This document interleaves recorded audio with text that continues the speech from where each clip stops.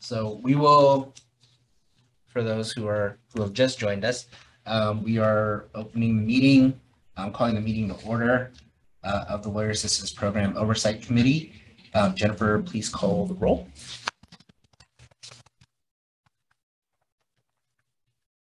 Heather Benton. Here. Jim Hiding. Here. Tracy Lesage. Here. Phil Spiegel. Martin Williams. Here. Elise Yenny. Here. We have 5 members and we have a quorum. I'm also here. I'm sorry, Justin Delacruz. Here. We have 6 members and we have a quorum. Okay. Report of the chair. We will be discussing today and planning for our next year. It's an exciting time. More is being asked of us, more input is being asked of us. So please bring your best ideas. We'll move to item 1, approval of the minutes. I'm going to apologize. Can we pause to see public comment? I know it's not on the agenda. It's not on the printed agenda, so my apologies. Feels like we're a bit in Twilight Zone here. Jennifer, can you make the announcement regarding public comment and see if we're available? So I entered as a public person and I am now in. Great. Thank you, Leah, for confirming that. This meeting is being recorded. Before I do the roll call, we ask that anyone who plans on giving public comment to use the raise hand function to indicate that you'd like to do so. I'm not seeing any raised hands, so. Okay, I just raised my hand. You don't see me? No. I'm just. Sure. Oh, now I see it. Okay. A little black box. Okay. Okay, I'm gonna lower my hand. I just wanted to make sure that this is working properly. Yeah, I can see that raised hand. Okay, thank you. Okay. Okay. So we'll move to approval of the minutes. This is Jim Hiding. I'll move to approve the minutes. Any discussion on the item? If not, we will vote. Jennifer, please call the roll. Heather Benton. Yes. Jim Hiding. Yes. Tracy Lesage. Approve. Phil Spiegel. Martin Williams. Yes. Elise Yenny. Yes. Okay, we have Justin Delacruz. Yes. We have 6 votes out of 6. The minutes are so approved. We will move to item C1, LAP outreach. Is there an update on LAP outreach? Yeah, we'll go ahead and hopefully defer that to the business section of the meeting where there will be slides providing more information regarding the 2022 outreach for the full year and since our last meeting. Okay. So let's move to item C2, recent developments. Okay. Randy, are you available again to give a high-level overview of 8.3? Good morning, members of the committee.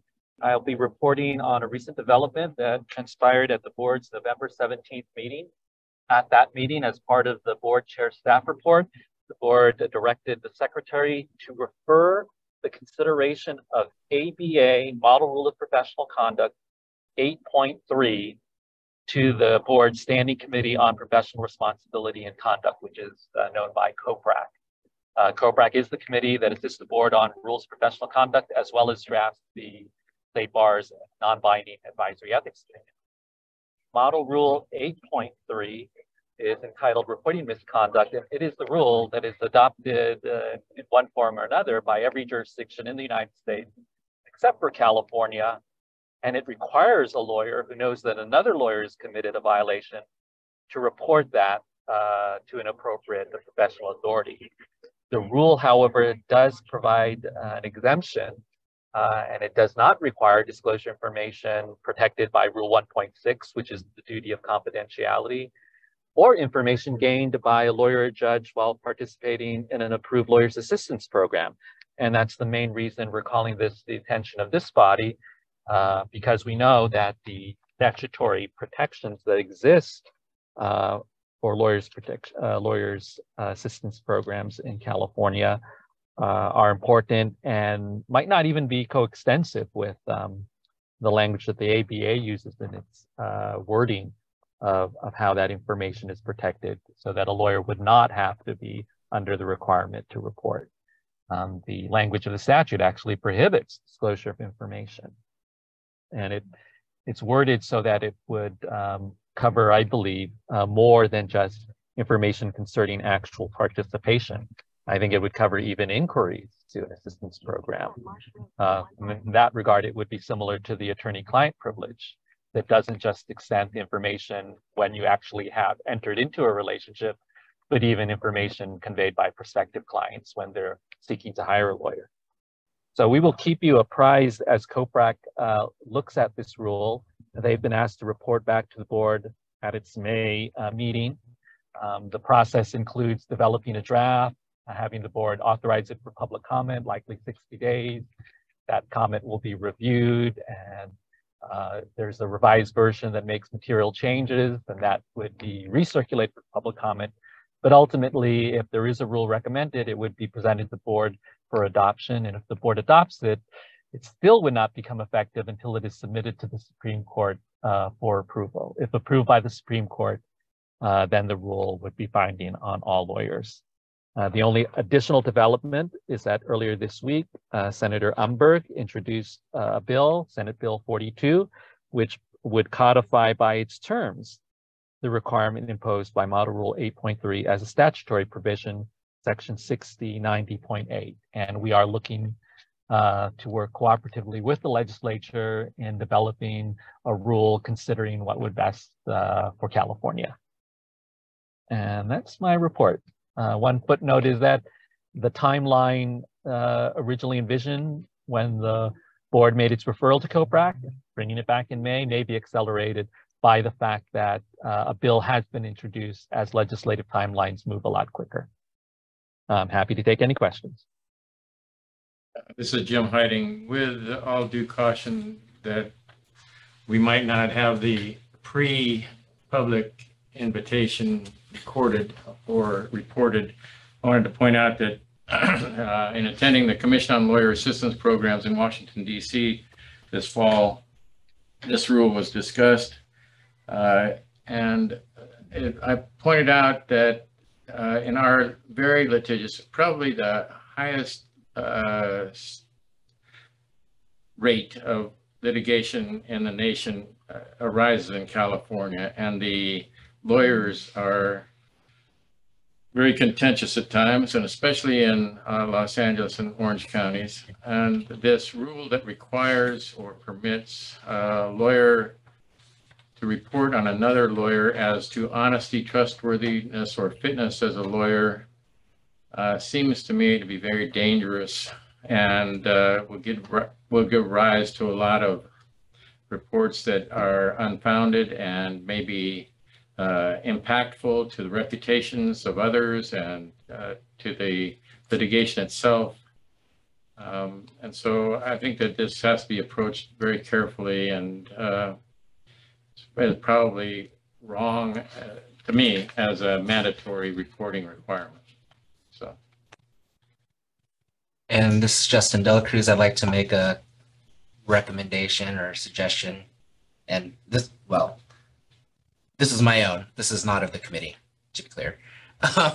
But subdivision C to replace the word require with authorize.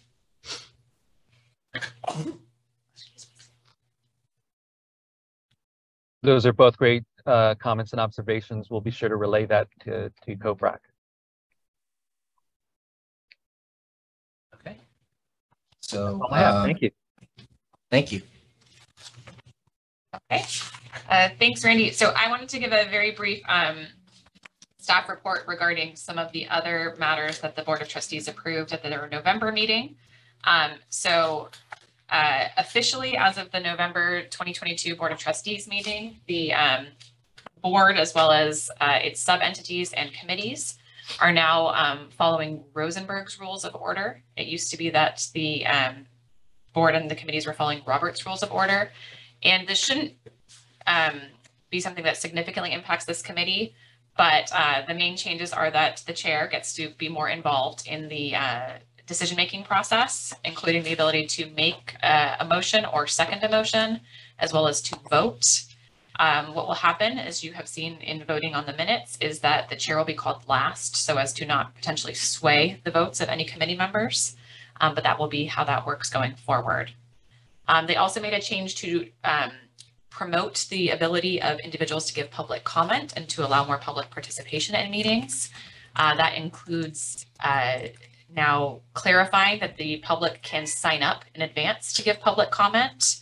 A form is posted as part of the agenda materials so that an individual can sign up to give public comment at the meeting, either remotely or if it's a hybrid meeting in person. As well as the public is encouraged to submit written public comment and to do so at least 24 hours in advance of a meeting so that the materials can be provided to the committee in the evening, the day prior to that meeting, or as soon as possible, basically. So those are two kind of big changes. One other change related to public comment is that individuals are now authorized to give at least 2 minutes of public comment. So that's the requirement across any state bar committee or sub-entity of the Board of Trustees. And that likely impacts other committees more than this committee, frankly, because as we saw again today, there aren't often individuals who are here to make public comment, but that timing is something to consider. So it's 2 minutes or more. So if we only have one, it's at the chair's discretion based on the agenda and the amount of materials that we're hoping to cover in the time of the meeting, but it would have to be at least 2 minutes. Any questions? Seeing none. Okay. All right, Jennifer, will you please bring that first set of slides up for lab?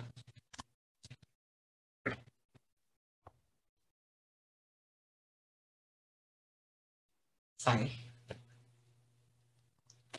So, lawyer assistance program. Intro slide. Next slide, please.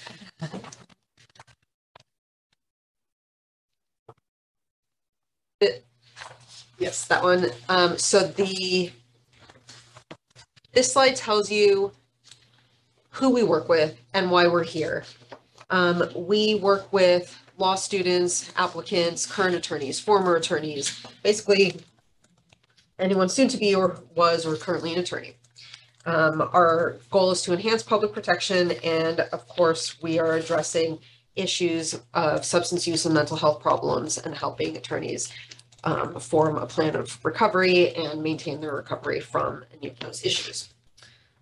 Next slide, please. So this one is kind of refers to what Heather was talking about at one point with confidentiality. So we always make sure at the beginning of presentations to make sure that everybody knows about the confidentiality of the program, which is that by statute that created our program, no information that is received by the LAP can be disclosed as part of a civil proceeding, disciplinary, or a public records request.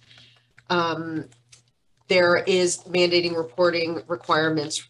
Most of the staff that somebody would be dealing with are licensed clinicians. So if somebody's talking about hurting themselves, hurting other people, child abuse, elder abuse, those types of things that we're required to report, we would report to the appropriate authorities, but not to any other office in the state bar that would relate to discipline.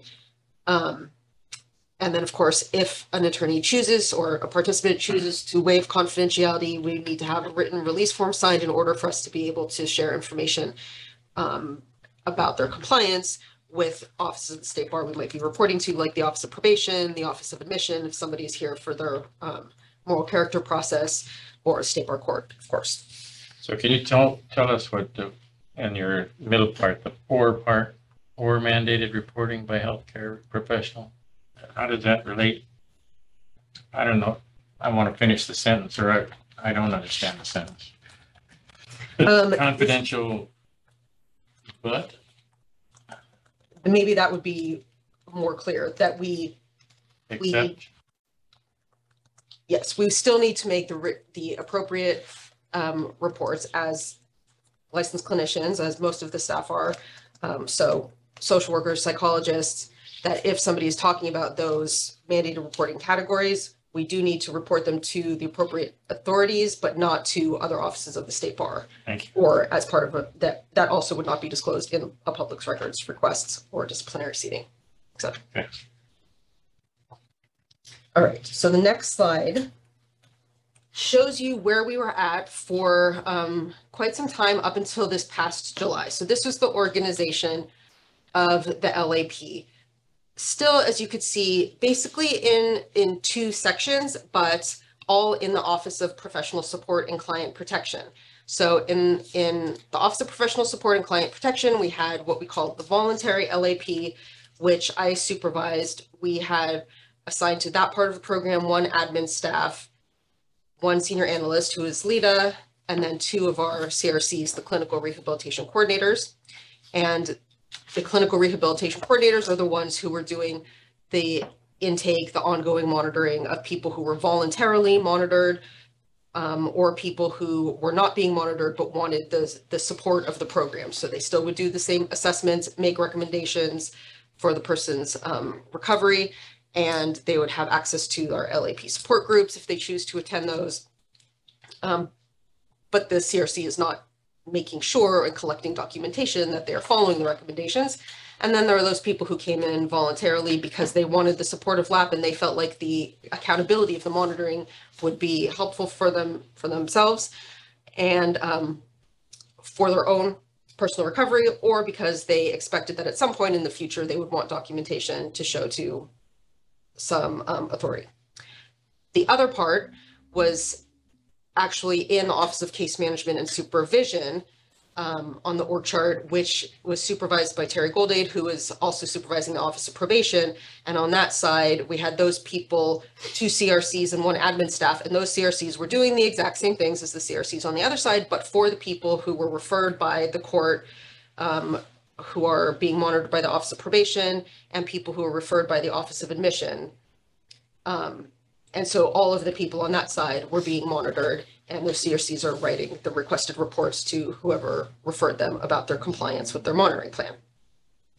So next slide, please. Then this past July, the way we reorganized, still two separate parts, but now the monitoring part stayed in the Office of Professional Support and Client Protection, and I am managing that side. All of the clinical rehabilitation coordinators, so all four of them are on that side, and one of the admin staff. And so the Terry Goldade, for example, who is also managing the Office of Probation, is no longer involved with LAP on this side. And the support services is now part of the Office of Professional Competence. And Erica, as you know, is managing that side. And on that side, the other admin staff, like we had before, it's the same human beings, the same two admin staff, same senior analyst, that's Lisa, another senior analyst who, this was a position that had been budgeted for, but had never been filled. And so now we're developing that new position. Alex Ufik, who many of you know, has taken that position. So he will be the other senior analyst on that side. And what we didn't have before was one senior attorney. That is not a person who is full-time with the LAP, but somebody in the Office of Professional Competence who also is going to be lending some of their expertise to help with projects that are happening on the support services side.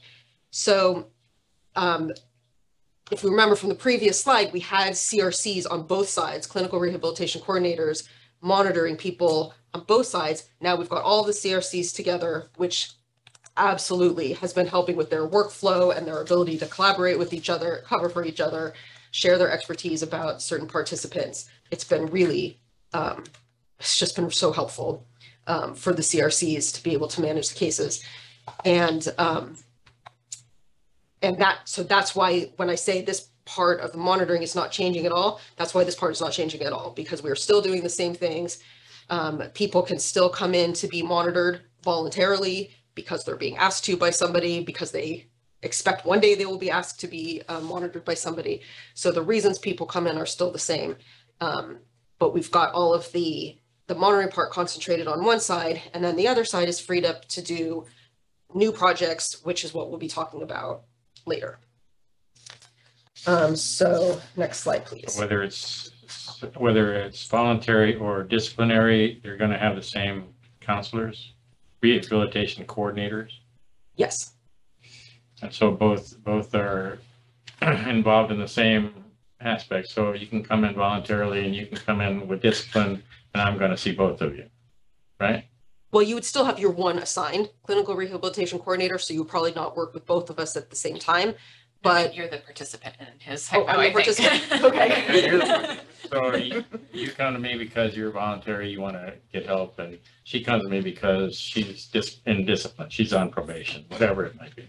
yes, And so I'm going to see both of you, and I'm going to determine everything as to both, right? yes. So you still do assessments, still make what recommendations you think are appropriate for each person and their recovery process, and monitor each the same. So our We- reasons for coming here doesn't And we change. interviewed participants to see how they react to that, how they react to knowing that the same person that is reporting the state bar on her discipline is not reporting the state bar about me, or you, excuse me, as you participate. I don't think we have directly asked participants about it, but I don't actually know that they really know the difference because they're still working with their same CRC and the same person is still writing the reports close to the way things were. I mean, we're going back now, like when I started in 2006, this is how we had it. People all mixed up, not separated by a mandatory voluntary, and the CRCs, would know when a report is requested. I'm writing reports. I can report on these people. These people, not only are no reports going to be requested, but there's no releases and they don't send reports on anyone. Okay, so if I want to participate then voluntarily, you think it would be important for me to know that I'm going to the same CRC that is reporting to discipline on people, but I want to go there voluntarily. I don't want the state bar to know anything about me. I don't want the state bar to be involved with me. I don't want them to know anything about my life. I don't want them to know I'm an alcoholic. I think that would be I'm covered all afraid. in informed consent, wouldn't it? Yeah, that's what I was thinking. Well, I'm sure it's on a piece of paper. Well, I don't know if it's on a piece of paper or not, that all these people are involved with discipline as well as voluntary.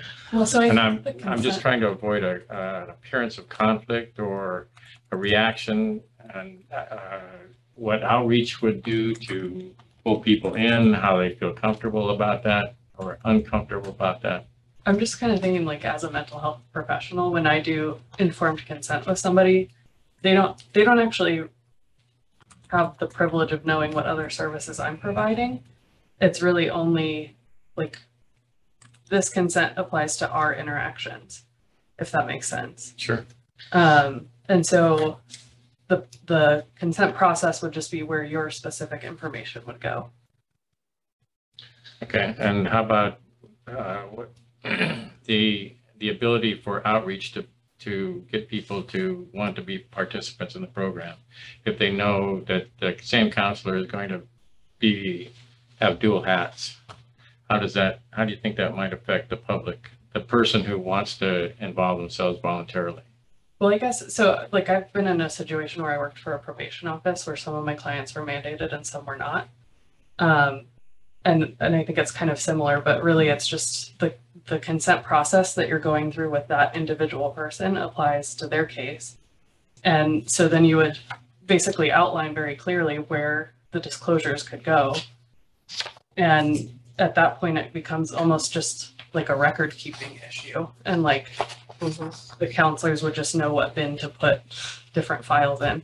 Yeah, that's exactly right. I think it's different from attorneys in that when we screen, we want to make sure that we're not, it's very clear in the professional rules of conduct that we can't kind of talk out of both sides of our mouth and say, like, we're going to represent this person in their civil case, and then we're going to go sue like the same company or a different company for the same reason that we're like defending this person. Right. So, but in mental health, it's different because it's a very clear line between what can be released and what can't be released. And it's like, it's not a conflict under their rules of professional conduct because they're not advocating for anybody. They're not saying like, this is my perspective. They're basically saying, here's the person, here's how they're getting monitored. And this report in particular will go to the state bar, but this person's not being monitored for that purpose. So there will be no report generated for that person. I don't know if that makes sense. I think the conflict could come if there was a crossover at any point where it goes from voluntary to mandatory. And then that, I'm assuming, would be a different situation because they've disclosed things under voluntary that we wouldn't want to then report back. But that's again kind of like the single client, not necessarily in different clients, if that makes sense. Okay, I think those are all important points, but so is there any room for any of these 4 clinical rehabilitation coordinators to be segregated to voluntary or segregated to disciplinary, or do you have enough clients that are voluntary that one person could handle them all? Or, I mean, is there enough to make that separation? Well, that is, and I know you've been trying to say something, but like. Yeah, no, go ahead. That's essentially what we had before.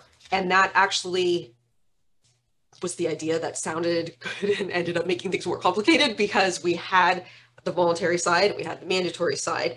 And the problem was that the mandatory side were people who were referred, for example, by the state bar court or admissions. So they come over here to the mandatory side. Then you've got people who are calling in, they're saying, I had a DUI last week, I had this problem, I'm coming in voluntarily. So they come on the voluntary side. Well, it turns out the state bar is going to find out about that DUI, and eventually the state bar is going to want some kind of discipline. They're going to want information, and then that person has to switch from this side of the program to this side. So they're switching their case man, their CRC, at the time that they decide they want us to start reporting, which is disruptive. We managed it. It was fine, but one of the things that this does now is it reduces the disruption when somebody wants to start reporting. Okay, well, we just get a release signed and then now we can start reporting at that point. And people who are coming in voluntarily, but knowing at some point that discipline is coming, don't have to figure that out at the beginning to know which side to put them on. Everybody comes in, we monitor them all. And if there are people that want the support only, this is now what we're going to talk about developing with these new support services. So the people who are coming in voluntarily who want the monitoring, that's their choice. They can come in, we'll monitor them just like everybody else. No one's requesting reports, we're not reporting anything. The CRC will probably be happy about that because it's less work to do, not something else that they're going to have to figure out.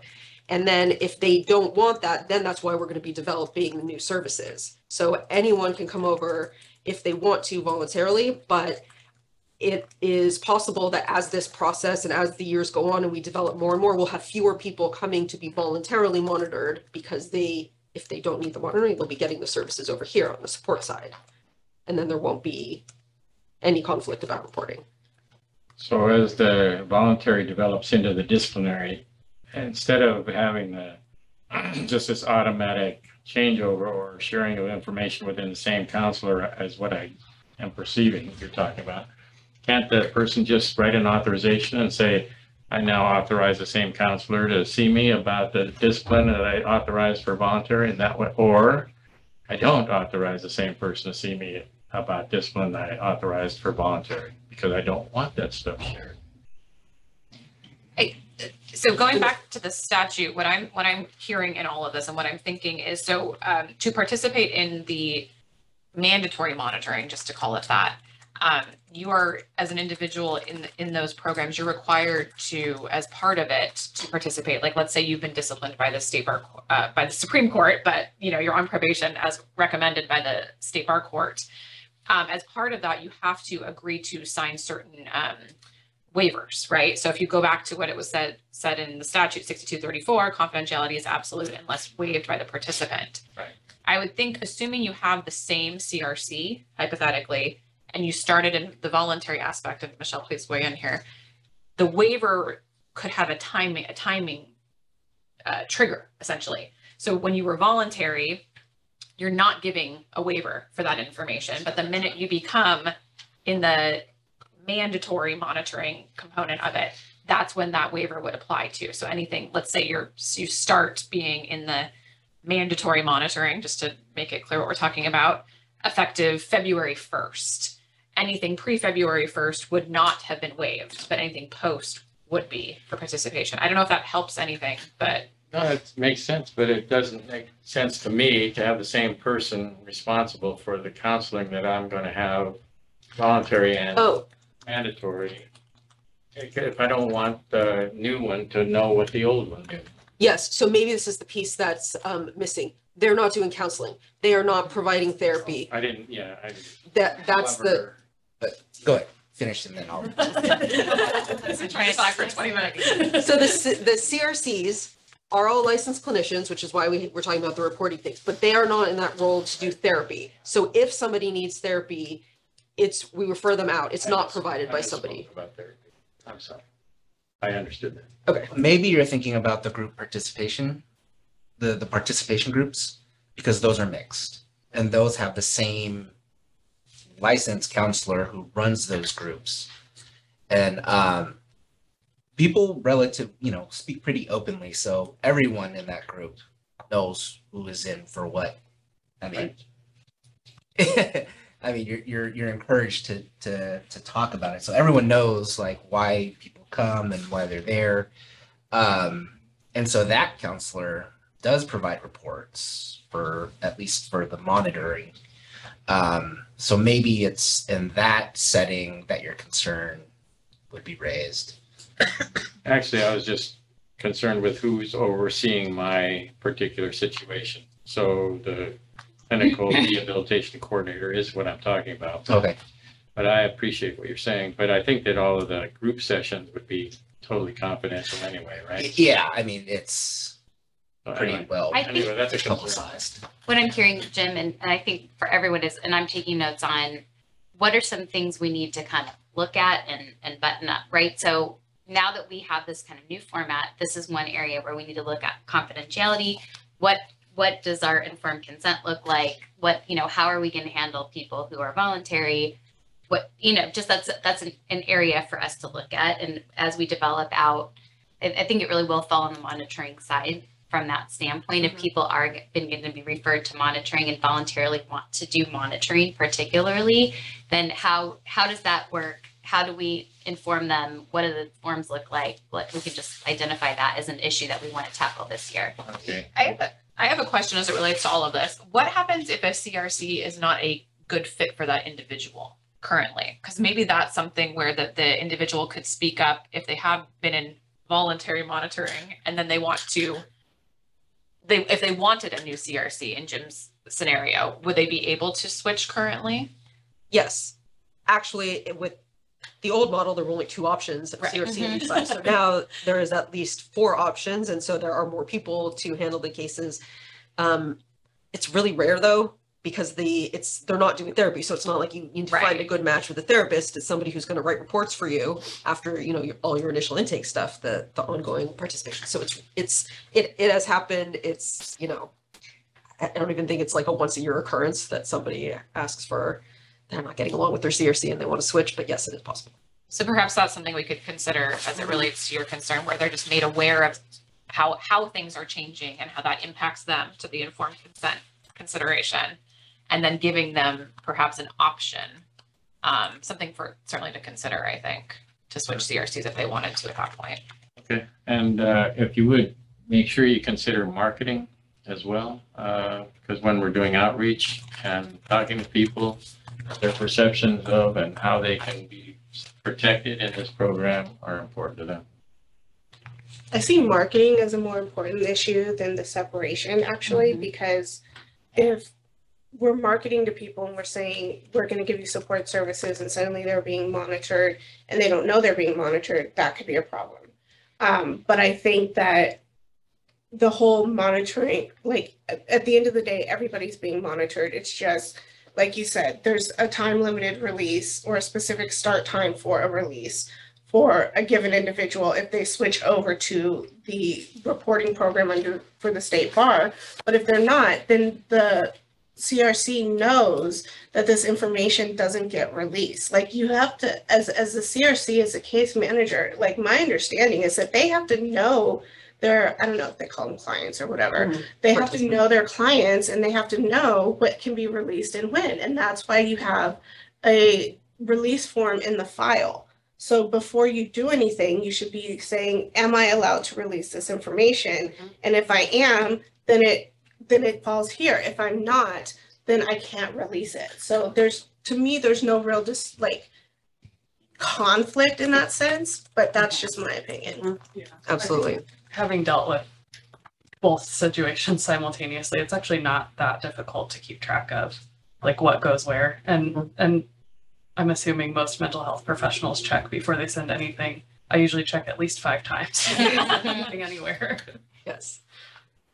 And it helps prevent people from getting into this bind of thinking I don't need monitoring, I'm going the support side. And what we still have the concept of support labs so that people are coming in and they're getting the recommendations, same things, but not being monitored on it.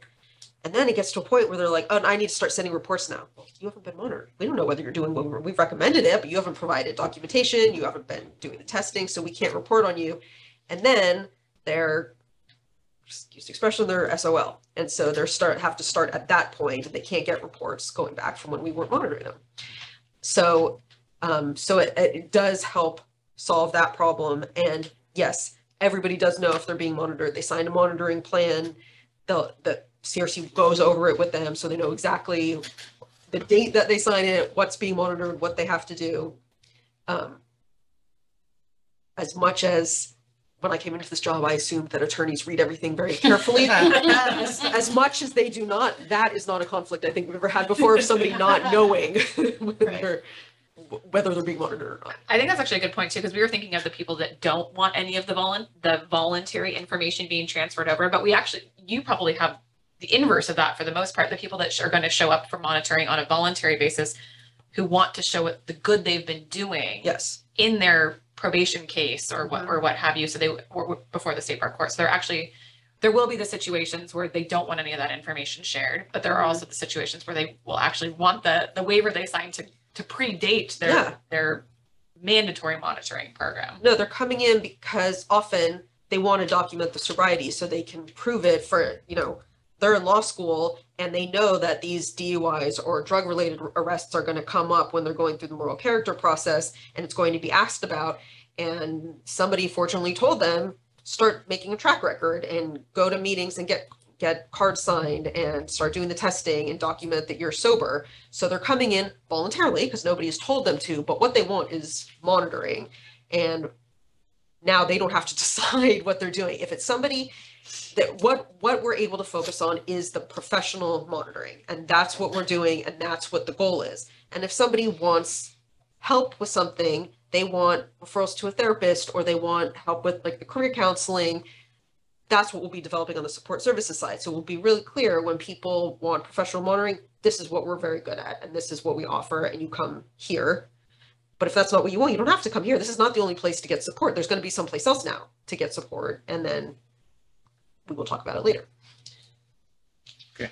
I don't want to forget about Martin or Tracy. They're not on the screen, so do either of you have anything to add? I don't. This is Tracy. I don't have anything to add. I reviewed those slides beforehand, so I had no questions. Okay. So the next slide was a summary of really what I already said in the monitoring program. We do the intake. They've got licensed mental health clinicians who are the CRCs. We'll do the intake, and then the referrals help them find therapists. If we think a therapist is appropriate, they'll go to the lab group, testing, and then is that the same slide? Support. Oh yes. So then she already forwarded to the support services slide, which is. Do you want to take this part? Sure. Yeah. So what support services currently looks like, and then we're going to perhaps talk about what we may want it to look like in the future. But so there are 2 free short-term career counseling sessions that are offered to individuals, and there are 2 free individual sessions with a therapist that are offered. And then under what has been offered as support lab is the orientation and assessment. It was with a CRC, and they were offered, to participate in the group programs. And they were offered essentially recommendations as to what they should be doing, which may have involved recommending they go through drug and alcohol monitoring, which was, correct me if I'm wrong, it was through LAP. Mhm. And so this is where that area and what the individual, nothing's changing in regards to the career counseling sessions that are being offered. Nothing's changing in regard to the two individual counseling sessions that are offered. But what we're looking at with this change to allow for anyone to go through monitoring is if there should be any changes to that individual orientation and assessment, and the 3 free group sessions, and then their ability to continue to participate in the group sessions and so on, if there should be any changes to that and what those changes might look like.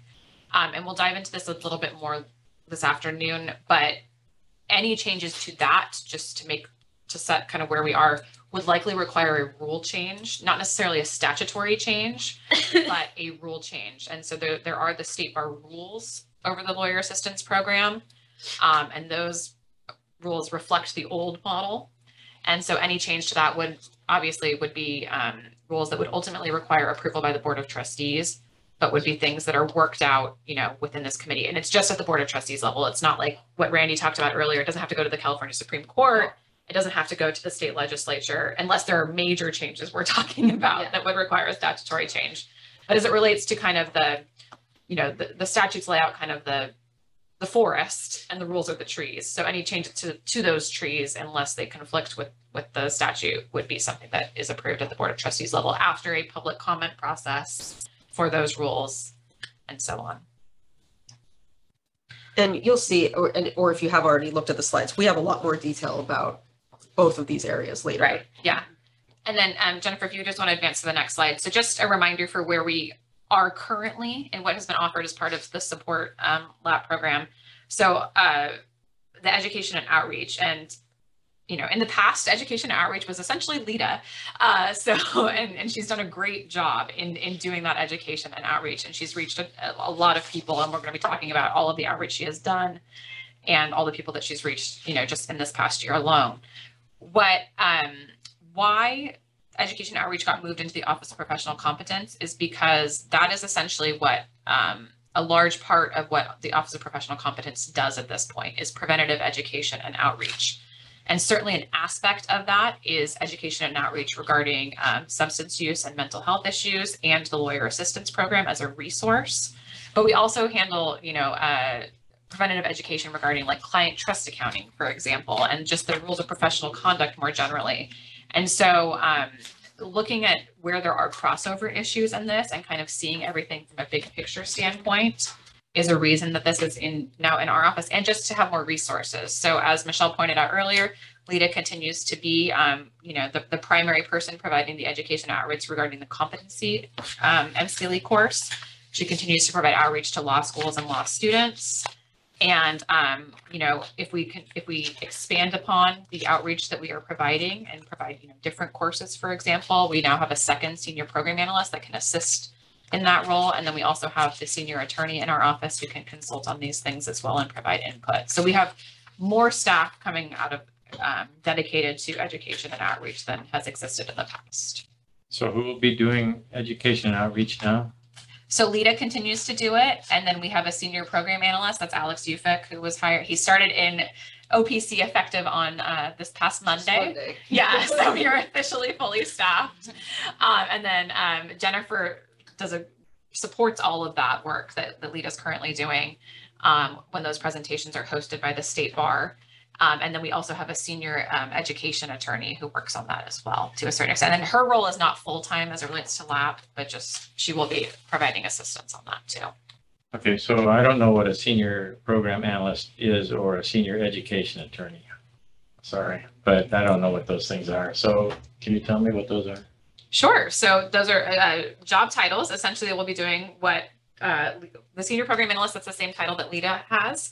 So developing presentations, working with other offices such as the Office of Communications to market those presentations, giving the presentations themselves. So that's an aspect of that. And then the senior attorney, a lot of the presentations that she's working on involve, interpreting laws and statutes. And so that's why she has that role. And so as it relates to the work she's doing regarding some of the other programs we're doing and developing the content and evaluating, what an attorney's obligations are under certain rules of professional conduct in the statutes. She does that. So as it relates to the lawyer assistance program work, we're not sure yet if it will involve doing some of those things as it relates to the lab education and outreach, but something to consider. So she's kind of behind the scenes, what we need to do, the basic. Correct. Yes. Okay, and so Lita will be in partnership with Alex to do outreach then, generally speaking, active outreach, go give presentations, that sort of thing. Yes. So Lita's presentation is going to continue to provide her 1 hour MCLE presentation. What we're hoping to do is that we're going to expand the types of outreach and education that we provide. So as we'll talk about this afternoon, there's proposals to talk about other topics, such as law practice management, aging issues, things of that nature. And so expanding these things is what that new senior program analyst will do. And we'll talk about this again later today, but also developing not just presentations, but other resources for attorneys. So be it, we're looking into a attorney resource page that will provide, That sounded really good. information for attorneys. Yeah. So all of these things are things that we're working on and, not in a vacuum. So we're working collaboratively with several other offices, and we can get to this later. We're going to be hearing in an anonymized way what issues the CRCs are experiencing as it relates to the participants, so that we can do this in a way that, it's not just us thinking of things that may make sense, but it's actually hearing from the stakeholders in this and seeing, what actually is needed. Thank you. Do you feel like having a half-time attorney or part-time or whatever she's working is sufficient for you to get your job done? Or do you feel like that it needs more attention than what she's currently able to give based on her workload? So as it affects lab, because she's a Right. full-time. No, Yeah. I knew that. Yeah, I was just okay. saying, because you guys are only getting part of her time, so. Yeah, I think for right now, it's certainly sufficient. We had a really big project that she was working very heavily in, the Client Trust Account Protection Program, for those of you who are lawyers here, that was taking a lot of this individual's time, but that has gone into effect as of a few days ago. So I think as a resource, she'll be able to dedicate more time to lab in 2023 and forward. But if we have a lot of ideas, maybe that'll change. Yeah. It might. And that's where we're hoping, to the extent this committee wants to be involved in some of that, we'd love to, utilize you as well. So I recognize this is a volunteer role, but I think that's something. What I meant is if we come up with ideas for new programs or different resources. Yeah. You may be taking more of our time. And Yeah. I want to encourage that. I do too. I mean, I already told them that I'm happy to step in, particularly on the education and outreach piece. Great. Yeah, I think we'll talk later too, but I think we'll just see how it's going and what, that's what we'll be in partnership with you on, and how it's going and what we need to do to change it, or if we have sufficient resources or not as we go.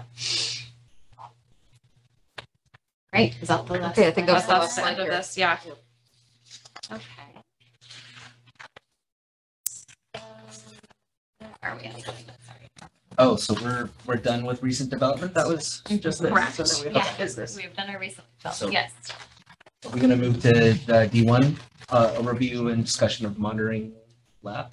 Yeah. Does that work for you? Yes. Yeah. And can we take a break? Yeah. 5 minutes?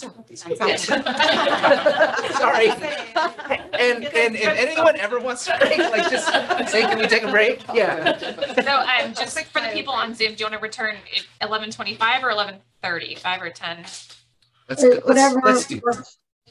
I'm good either way. I don't need a break, but I'm good. Yeah, me too. 25 What do you is think, fine. Justin? Okay. Let's do 11:25. Okay. Okay. Because, you probably have Oh, that's okay. No worries. You can, I noticed, and I was like, that worked. And then even you my can, shirt under. Jennifer, you can pause the recording. Yeah, see, exactly. You know, Love it. I love it. That's awesome. And you'll want to mute the room too. What is it, 30? 11:25.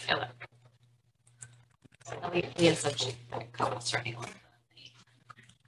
She's gonna pop it just to. I'm not sure if I could do the share if I pause the recording. Oh, You can. Okay.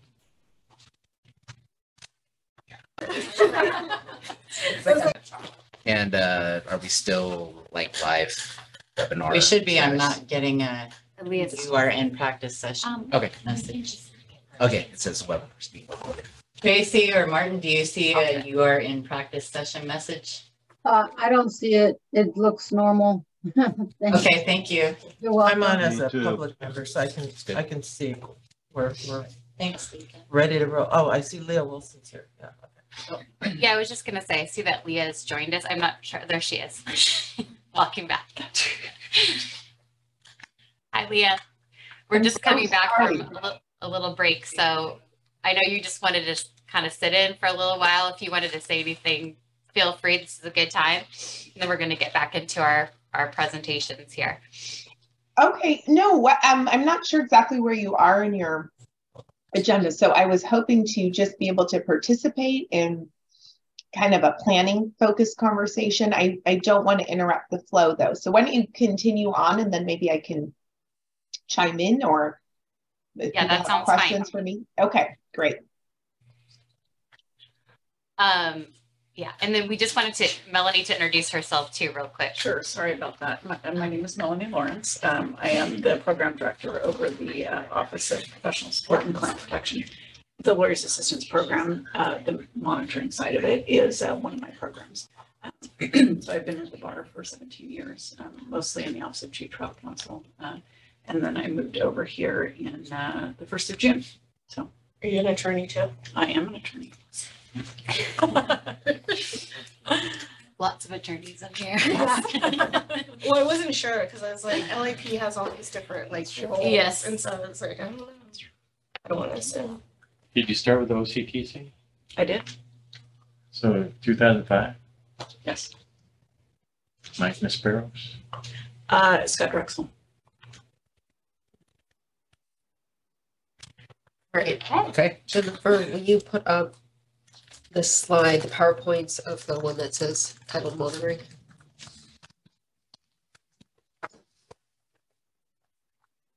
So, Justin, I'll start with D1. Yep. This topic is. Hold on, I'm sorry, I have to log into the VPN through my cell No, that's phone. okay. I thought I was think teeing we were up while gonna you're fine. talk about maybe going out of order based on the agenda and doing item D1 and D3 together, Perfect. We did talk about, yes. and then do item D2 and D4 together, just to keep, the topics together. Yes. Yeah, we weren't sure when we were planning it, what would make more sense to give all the background and then do all the planning, or give background and planning on one side, background and planning on the other side. So I guess we'll see what happens. But up first is monitoring program anyhow. So while Jennifer is looking for the slides, I will tee it up that we are talking about the monitoring part. So of course we already did talk about some of this because it just came up organically in our previous conversation. So Maybe you should have PowerPoint, not the PDF. This is really tea. it's good. No, it's really bad. I added a black tea because I was like, I'm tired, so I wanted to like wake up. But the apple cinnamon and the black was really terrible. Good. Yesterday. Good public service now. I saved them, but I saved them all as PDFs. I know. Don't come by. Oh, okay. Let's see if we can find it. I can So email that to you real quick. I'll start talking about it. So the idea here is to give you, like we've said before, because some of you are very new and some of you have been involved for a long time and are rusty on it, and some of you never knew the details of what we do. This will give you more of a in the weeds picture of what is happening in the monitoring program, kind of more of what the experience would be like if you're a participant coming into the program, actually like literally what the paperwork is that you're looking at. And it's purposeful. You will see later when we get into the action planning section of the day, why some of these things are brought up and why I'm talking about these specific types of paperwork. But the professional monitoring period. So what we start with is person calls for monitoring, right? We've already established why people come in. And the first thing that they will do after we get their basic contact information is meet with one of the clinical rehabilitation coordinators. Since COVID now, we've been able to do Zoom meetings. So it's been much more streamlined and quick to be able to get people in rather than having people from around the state needing to go to an office or trying to schedule by phone. So that's been great. The CRC will do an assessment, which is talking about all of their history, why they're coming in now, but their history of substance use problems, mental health problems, some family history, work. And then they will make the initial recommendations for what they're going to be doing in the monitoring plan in order to support the recovery. So when you get the slide, you will see it says to clarify the issues to make the appropriate recommendations. So this is if the person is coming in for a mental health issue, if they're coming in for substance abuse, to try and start getting an idea of what the diagnosis might be. And the first approximate 90 days in the LAP is what we call the evaluation period. So they will start doing the things that the CRC has recommended. One of the things most of the time is they will recommend the LAP support group, which is what Justin was talking about. Those groups are an hour and a half, one time a week, all led by licensed clinicians. They are not therapy groups. They are monitoring groups and support groups, but we have clinicians leading them kind of for the same purpose we have clinicians working in the program, because one, we are clarifying what the diagnosis is. They are involved in the diagnosing, which is one of the requirements to be admitted to the monitoring program, and to be able to know what the issues are, like know what the appropriate treatment is for the issues, even if somebody else is actually doing the treatment, but they'll know what is supposed to be happening with the participants in the program when they're reporting back, and they're able to deal with crises if somebody is suicidal or who knows what's going on with them. The group facilitators are the people who are available 24 hours, that the participants have their phone number if they need. That's very rare that somebody's calling after hours. But that LAP group is support. So it's very much what the participants make of it for the people who are coming for the support of the group. As with any kind of, well, I was going to say therapy, but like any experience you get out of it, what you put into it. So there are people who really do find this to be an extremely supportive environment for them. So much so that we have some people who have been there was somebody from my original caseload who's still in the program, like for over a decade, that people still come to the groups, just not for the monitoring, because they find it supportive and helpful. And this is the community they've developed. Yes. Do the CRCs actually do diagnoses? They do. Like so determine like what is their mental health diagnosis or substance abuse? Yes, it's a provisional diagnosis for the purpose of treatment planning, and for the purpose of seeing if they meet the criteria to admit them. Okay. But yes, that's one of the things. That's really what they're looking at when they're doing that assessment at the beginning, and then they're going to the lab group. So that group facilitator will get to know the person, and in that first 90 days be able to formulate their idea of what's going on with that person. At the same time, if it's appropriate, which it generally is in the beginning, to start somebody on the biological fluid testing. We'll get a set, people can tell you anything they want to. We want to see what's in their system actually matches what they're telling us that they are or are not doing. And I say biological fluid testing instead of urine testing. It used to be just urine testing. Since COVID, the testing is at urgent care centers. People would go and give their urine sample, and nobody wanted to go to an urgent care if they didn't have to during COVID. So the company that we contract with to do the testing, luckily, was able to develop, I mean, they didn't create it, but to get going with the oral fluid testing. So we have home video monitored oral fluid collection. They get kits that they have at home. If they're selected to test, they make an appointment with the online collection, and the collector goes through making sure, watching them do the swabs, seal everything, put in the FedEx envelope, and then they can send it in. So that's all part of these first 90 days. At the end of the 90 days, we have a clinical review team meeting. So, and like I said, it's approximate 90 days. Sometimes there are people who don't follow the recommendations at the beginning, and there's a lot of time spent like checking in, sign up for the testing. They haven't done it yet. They haven't started yet. So at 90 days, we have very little information about them. So we might push it longer. Sorry, I have a question about, So they're doing groups during this time. How much communication is there between the group facilitator and the CRC? There's weekly communication. The group facilitators do not share, a transcript really of what's talked about in group. They need to report after the group every week. They're expected by noon the next day to let us know with, the system that we have, who was in the group, so that we know if somebody was not there, we can find out whether it was an excused reason for not coming or if they're out of compliance for just a no-show, unexcused missed group. And then they will give a little summary of what's happening, a sentence, couple sentences about what's going on with that person. So it's like I said, it's the support, but that's the monitoring aspect of it. And they'll check in with, what somebody's doing in terms of their monitoring in the groups, if they're going to meetings, if their, problems came up with testing that week, sometimes comes up. So, so then the clinical review team meeting involves essentially all the clinicians involved with that person and the staff clinicians. So it's all of the CRCs. By the way, that was really one of the benefits of changing this structure, because before we only had the 2 CRCs available for these meetings, and that's very thin if somebody is sick that day or we're trying to schedule. And it's less people there for support. So now we've got, ideally, at each of those meetings, we'll have 4 CRCs when we're fully staffed, myself, the group facilitator, and the participant attending that meeting. And we do them via Zoom now. We try and keep it informal. It's not supposed to be a scary process. We've worked really hard, from those of you who remember in the old days when we had the evaluation committees, which was much more, don't laugh, which were much more intimidating. And like we're talking about, or sitting with a panel on one side judging you. And so Yeah. In the State Bar building. in the State Bar building, right?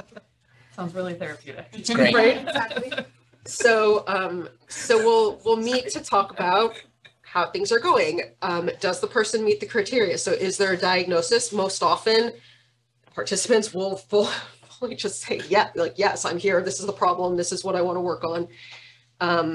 In the more difficult cases, somebody is coming in and saying, I was told to come here, but I don't have a problem.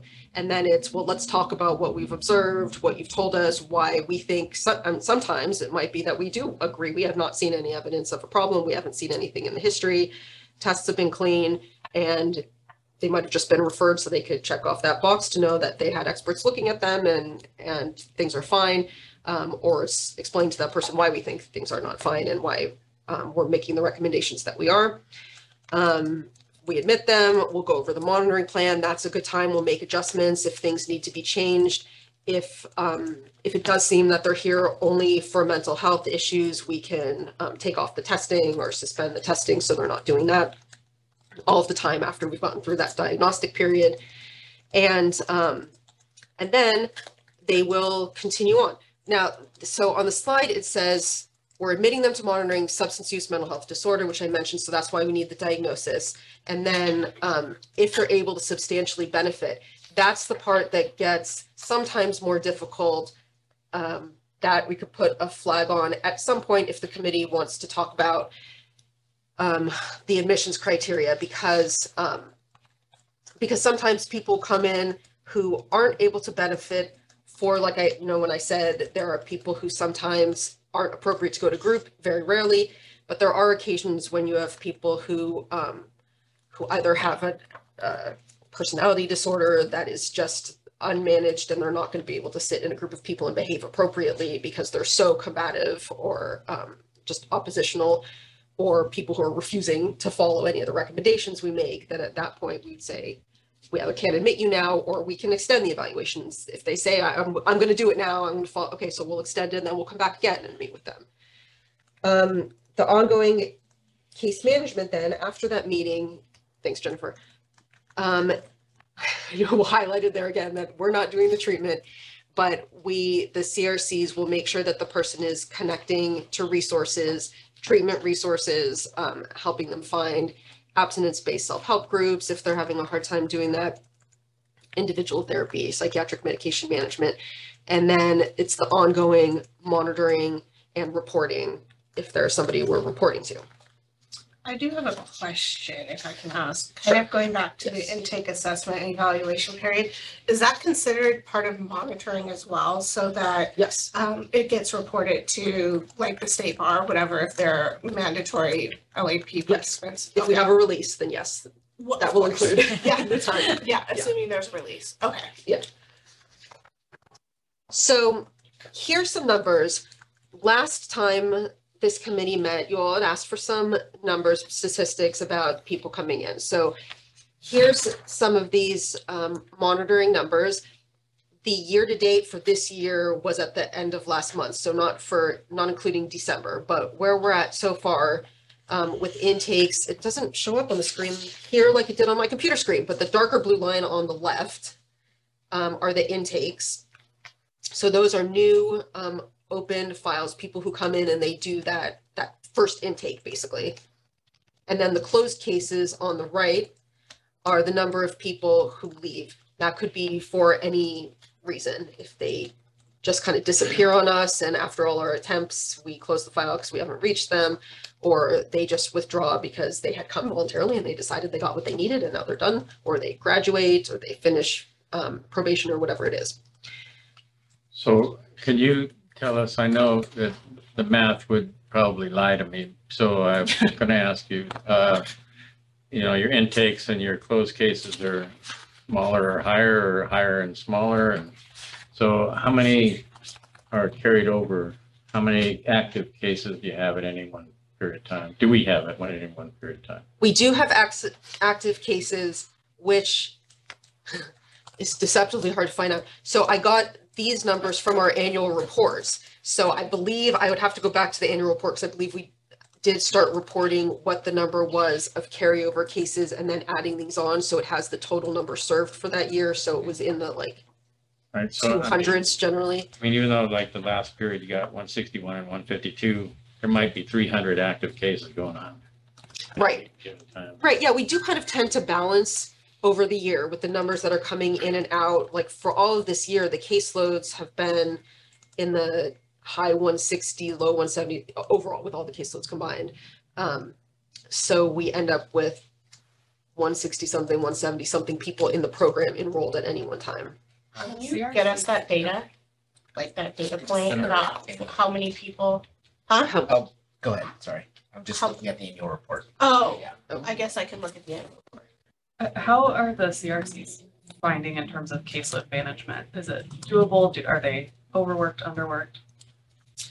Well, honestly, it's tough right now, but we're not fully staffed right now, which is the problem. And so because what we talked, with that, we talked about the senior analyst position opening, Alex Ufik, who you don't know, but some of the members do, was one of the CRCs and has moved over to the other side. So that position is vacant. We're in the hiring process. We're hoping somebody will start in January. So we're hoping that in January it will smooth out and be more manageable, but they've been working hard. What's their current caseload count? Do you know, like the average? It is, I don't have an average, but there's only three of them, so it's 40 to 50. Okay. Right now, yeah. I think the report says the average is 164 active cases over the last 3 years, so 50-ish. Each, divided by 3, yeah. And so I have 30 something that I'm managing right now. So yeah, between them, it's the CRCs. It's been a lot. All right. Questions on this before we go to the next slide? All right. So this one talks about the reason that people come into the program. So this is at intake. Of course, we might discover other things along the way of somebody's participation, but at the time that they first call us up, this is what the reason they say they are coming into the problem to deal with a substance use issue, a mental health issue, or both. So that cluster on the left is the substance use issues, cluster all the way on the right is only for mental health, and then the middle is for both by year. So what's interesting about this is, for example, year to date, this year, we have a lot of people who are coming in for both. These people have a lot going on. It used to be that the LAP was seen as a place for people to go with substance use problems, and this is where people go with addiction. And really, you can see here, if you just take out the problems with addiction, the majority of people are here for mental health. It might also be an addiction, but if you're combining the mental health and the both, we have a lot of people here with mental health problems. And so that also might inform some of the conversation later when we're talking about what directions to grow. What are the primary, I guess, categories of diagnoses that you're seeing?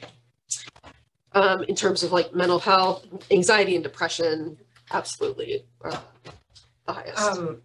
So when we're talking about intakes, this is what they tell you at the time that they come in. Yes. So what is kind of the average diagnosis once the clinician's gonna sort of get a look at them and figure it out? Do we know? It's usually similar. Okay. And I didn't include on here because the number was so small. And by the way, this is a percentage. This is not the raw number. So it's not like 25 people came in. So it didn't really even register as a bar. There's like 1 or 2%. I don't even know if any year it was 2% who said nothing or didn't respond. Sure. So in those cases, sometimes we might find things that weren't there. Often it's really similar from what they identify at the beginning. Okay. So you think that the people who come in with mental health issues, depression and stuff like that, they don't have a dual diagnosis, most of them, or a lot of them? Well, the ones in the middle do. 51% do. 51% this year have both. Percent when they come in, they state that they have both. I mean, and I think that's attributable a lot to the marketing nowadays and the efforts by our outreach to talk about wellness and how the two are interrelated. And it's, I think, making an impact on people who are listening to those presentations. But I'm curious about okay, I come in and my stated reason for coming here is I'm depressed. But really, I'm a raging alcoholic and I feel terrible about that. And so I have this issue, but I don't want to disclose the issue. Yes. That would not be reflected here because this is just what they're saying at the beginning at intake. But that is exactly why we put people in the biological fluid testing the majority of the time at intake for that evaluation period, because that does happen that we have somebody who says they're here for mental health, put them on testing, they're positive for alcohol eventually, and that is a very good diagnostic tool to be able to see if you're not able to abstain when you're in a monitoring program and you know somebody's going to find out. What does that mean to you? And it's a really good way to start opening that up for them. All right, thanks. Do you find that it's generally consistent when we're talking about, like, if someone comes in and said, I just have a mental health issue, like, do you find that it's pretty consistent that they only have the mental health or the substance abuse, or do you find more often that people are actually really having a dual diagnosis and they're just kind of like assessing it, one way or the other? We don't have a way actually to track that, like if what they come in with is the same as what we admit them for after the evaluation period. So I don't have specific data that I can tell you. Anecdotally, I don't feel like it's very rare that we're in an evaluation committee meeting surprised that, what they said is different than what we thought it was at the beginning. Yep. Okay. Questions? Right, next slide, please. So what I wanted to do is show you what some of these documents look like so you know what the participants are seeing, what they're signing. You could just kind of load them all up there, Jennifer. So the next slides will have the monitoring plan, participation report. So this is wording from the monitoring plan. It'll cover a couple of slides. So the beginning of the monitoring plan has these bullet points, which is why it'll be good that you can access these slides if you want to read them more carefully. And I put the box around that last one because that's what we were talking about. That explains what the evaluation period is and what we're doing after that's at 60 or 90 days. It really depends on how much time we need with that person. And we do the CRT meetings every other week. So how booked we get with those meetings? Okay, so that's what it says. Next slide, please. That's what it says at the beginning of the monitoring plan. Then there's 3 parts to it, part A, B, and C. Part A are the things that are specific to that person. So after that first assessment, the CRC will put some suggestions on there. This is not necessarily any individual's plan, but these are examples.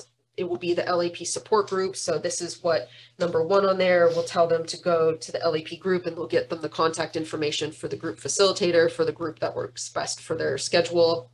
We could be telling them to go to some abstinence-based self-help groups. So it'll say on there, attend 4 meetings a week, or it'll say attend a daily recovery activity per week. And then we can put some suggested recommendations like the other bar, AA, NA, what we think would be appropriate kind of places for them to start. We'll even put on there, we've got, this probably will come up later, there's a group called CHAD, which is a support group for ADHD.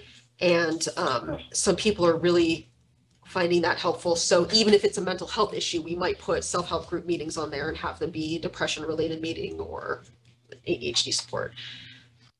Or individual therapy. And that one shows you the quarterly reporting dates. So they have them all on here. They're quarterly, year quarters, and they have 10 days of a grace period. So they could turn it in at the end of the month, or they have until the 10th of the following month after the quarter ends to turn in the report from that provider and still be in compliance. Are there a list of approved providers, or is it just anyone? There is not. That will be relevant to a conversation later, that we let them choose their own provider. It says an approved provider, so we kind of reserve the right to say this is not an appropriate person. We're really looking to see if it's somebody who is licensed and if they are willing to write the reports for us. But if people want to use their insurance, if they don't have insurance, we'll help them find sliding scale or low cost, or even potentially if the person needs to, an unlicensed, like through a university counseling center or something, if they're training them, but they have supervision, of course, if the person is working under the supervision of a licensed clinician, we can go with that.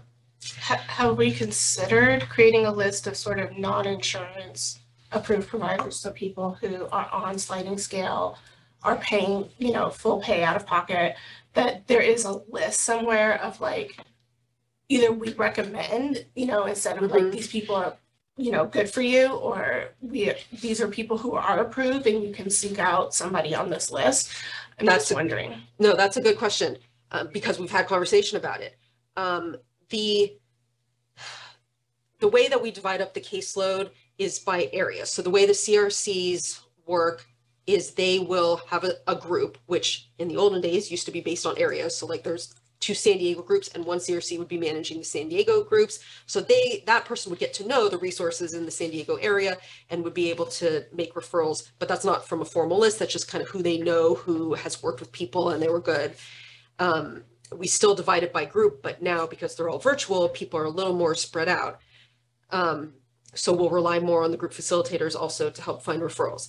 This group before, the Oversight Committee, has talked about making lists like that of approved providers and decided against it.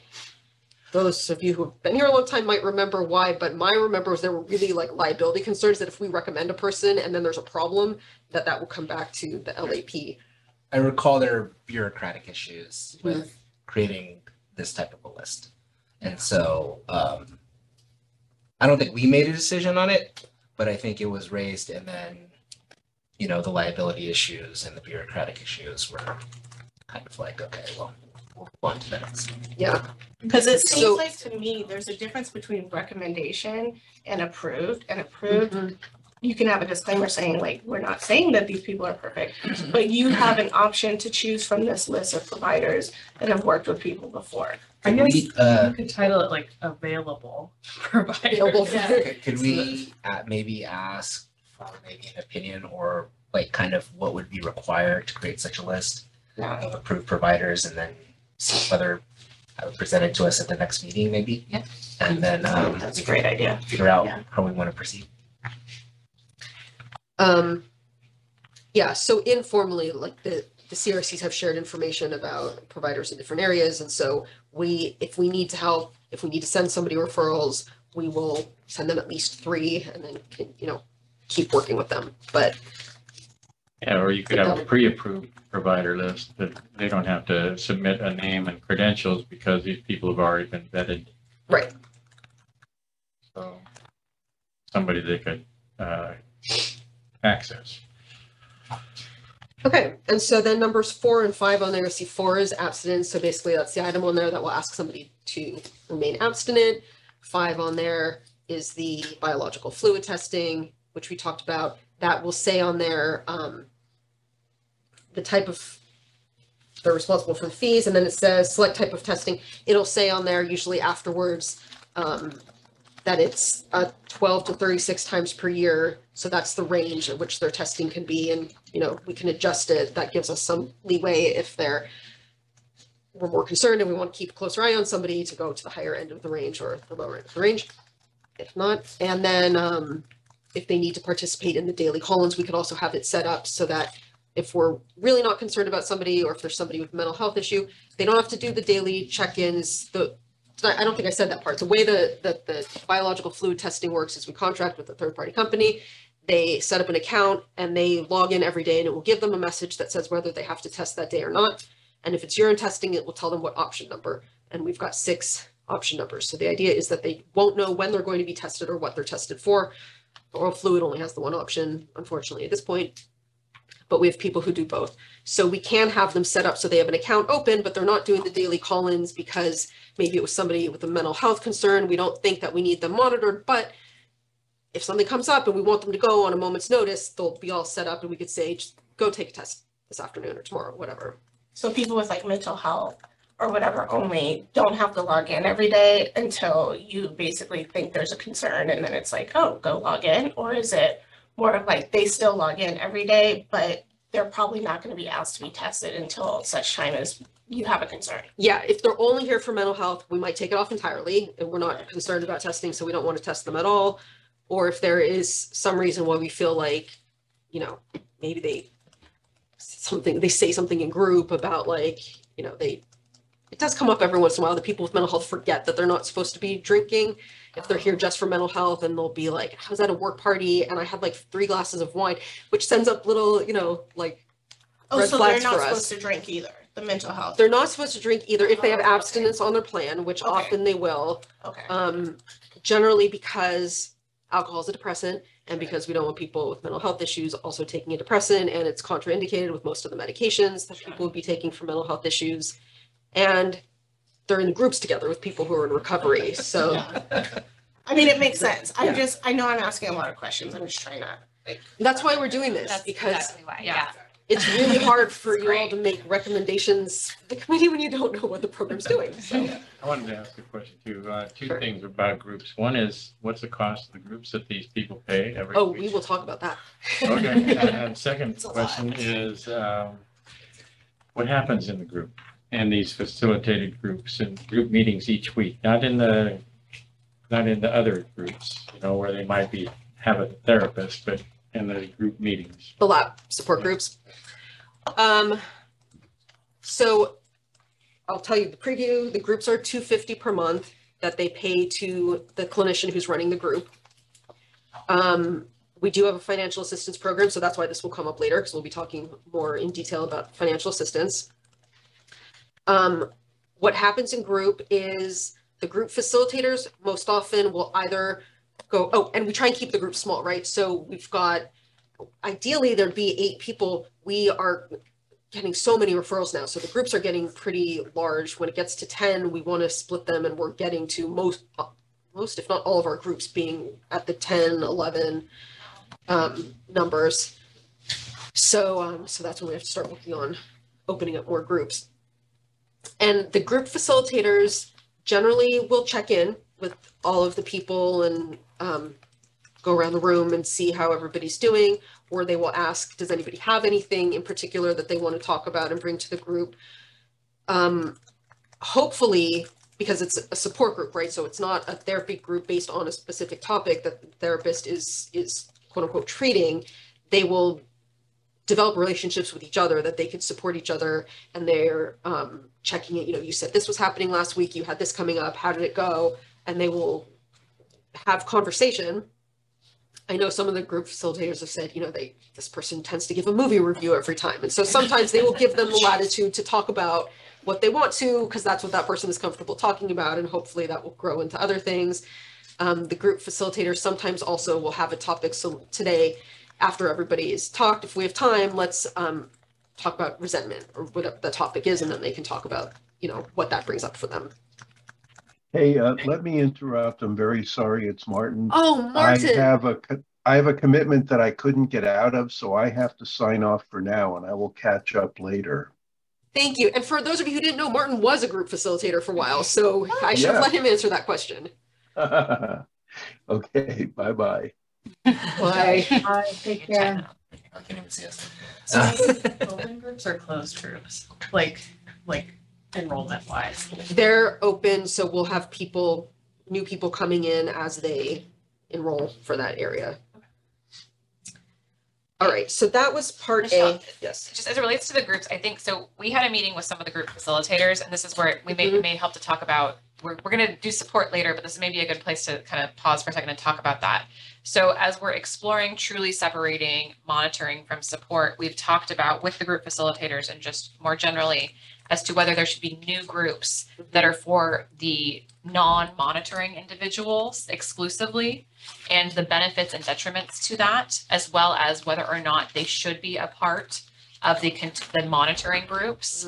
And additionally, whether or not, Michelle mentioned, the CHAD, the ADHD group, whether or not there should be like specialized groups as well. So these are things that relate to, I think, monitoring currently, but they may relate to some of the discussion later this afternoon too, just to kind of flag that.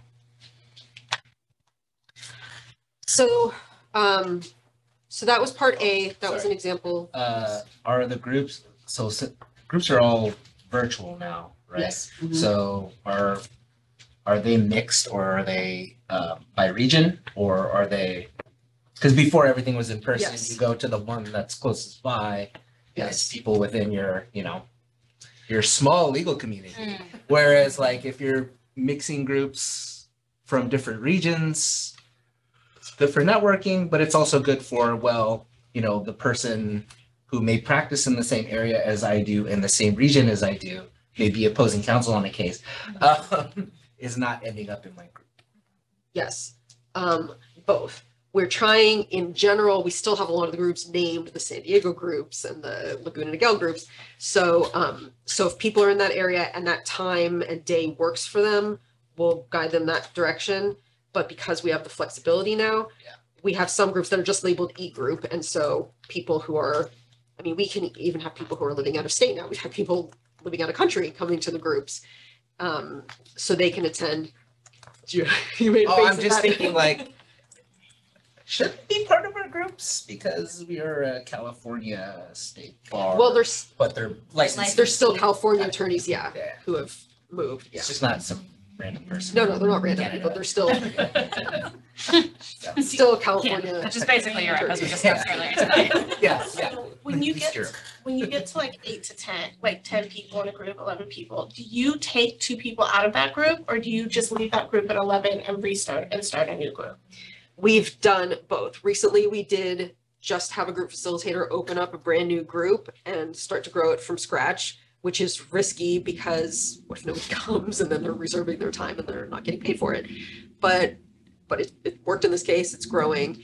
And then other times, they will split the group. So the group facilitator will talk about it. And it's not a 1 week notice. They'll lead up to this and they'll talk about finding another time that will work for the rest of the group and then splitting them and making 2 groups out of it. I also want to just do a quick time check. It's 12:15. It's lunchtime. I tend to get hangry. So I was thinking about that. I don't know if this is a good place to stop or if you want to finish this slide. Lunch is here. We were thinking there's one more slide that maybe relates to what Michelle's talking about, and then we can pause it like we're going to start talking about costs later. Yeah, so maybe if we can get through. That'd be good. We'll finish the monitoring plan because this is fast, parts B and C. Okay. Part B, I don't know that I even fully finished your question, but. We'll talk about it later. Okay.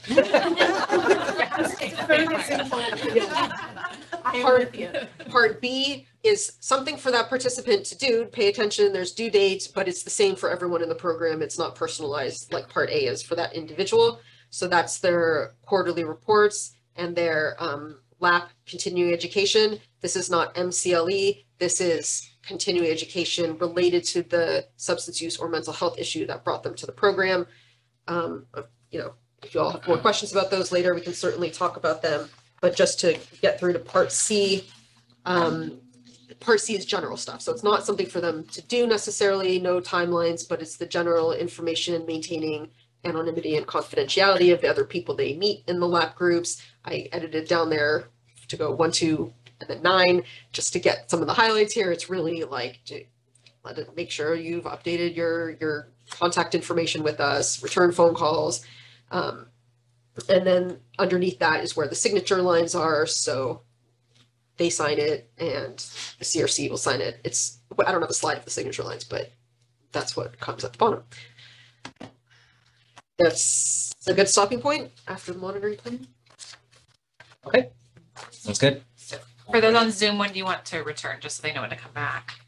Well, since we're 1 o'clock, good? Or do we want to have a shorter lunch? Push through. Yeah. So like maybe 12:45? Give us a call. Okay, That's fine with me, or we can do it working, whatever. let's do Should a I break. just, should I log off and log back on, or? It's up, Tracy, it's up to you. So you can either log off and log back on at 12:45. If not, we can you can either mute and turn off your own video, or we could do that for you, whatever your Okay, preference. I'll just mute and turn off the video. Thank you. Okay. Okay. Thanks. Thank you. Okay, Hey, you don't have stop to the ask me. recording. I do. Yeah, so Jennifer, you can stop the recording. Yeah. And then if you want to mute the room. I know. I assume it's out here somewhere, yes? Yes, it should be here. So you mentioned Scott. I haven't thought about Scott for a long time, to tell you the truth, but it brought up. Our recording has resumed. Okay, we're back from lunch. I think we're still on item D1, overview and discussion of monitoring. And Michelle is going to continue the presentation. So we stopped after looking at the monitoring plan. The next slide talks about the cost of all this. Then after that goes back into like some reporting and forms. So, so just to let you know this, we're talking about cost. This is probably going to be marking lots of ideas and things to talk about, but we will also have time later when we're talking about cost of the program overall that we can talk about that too.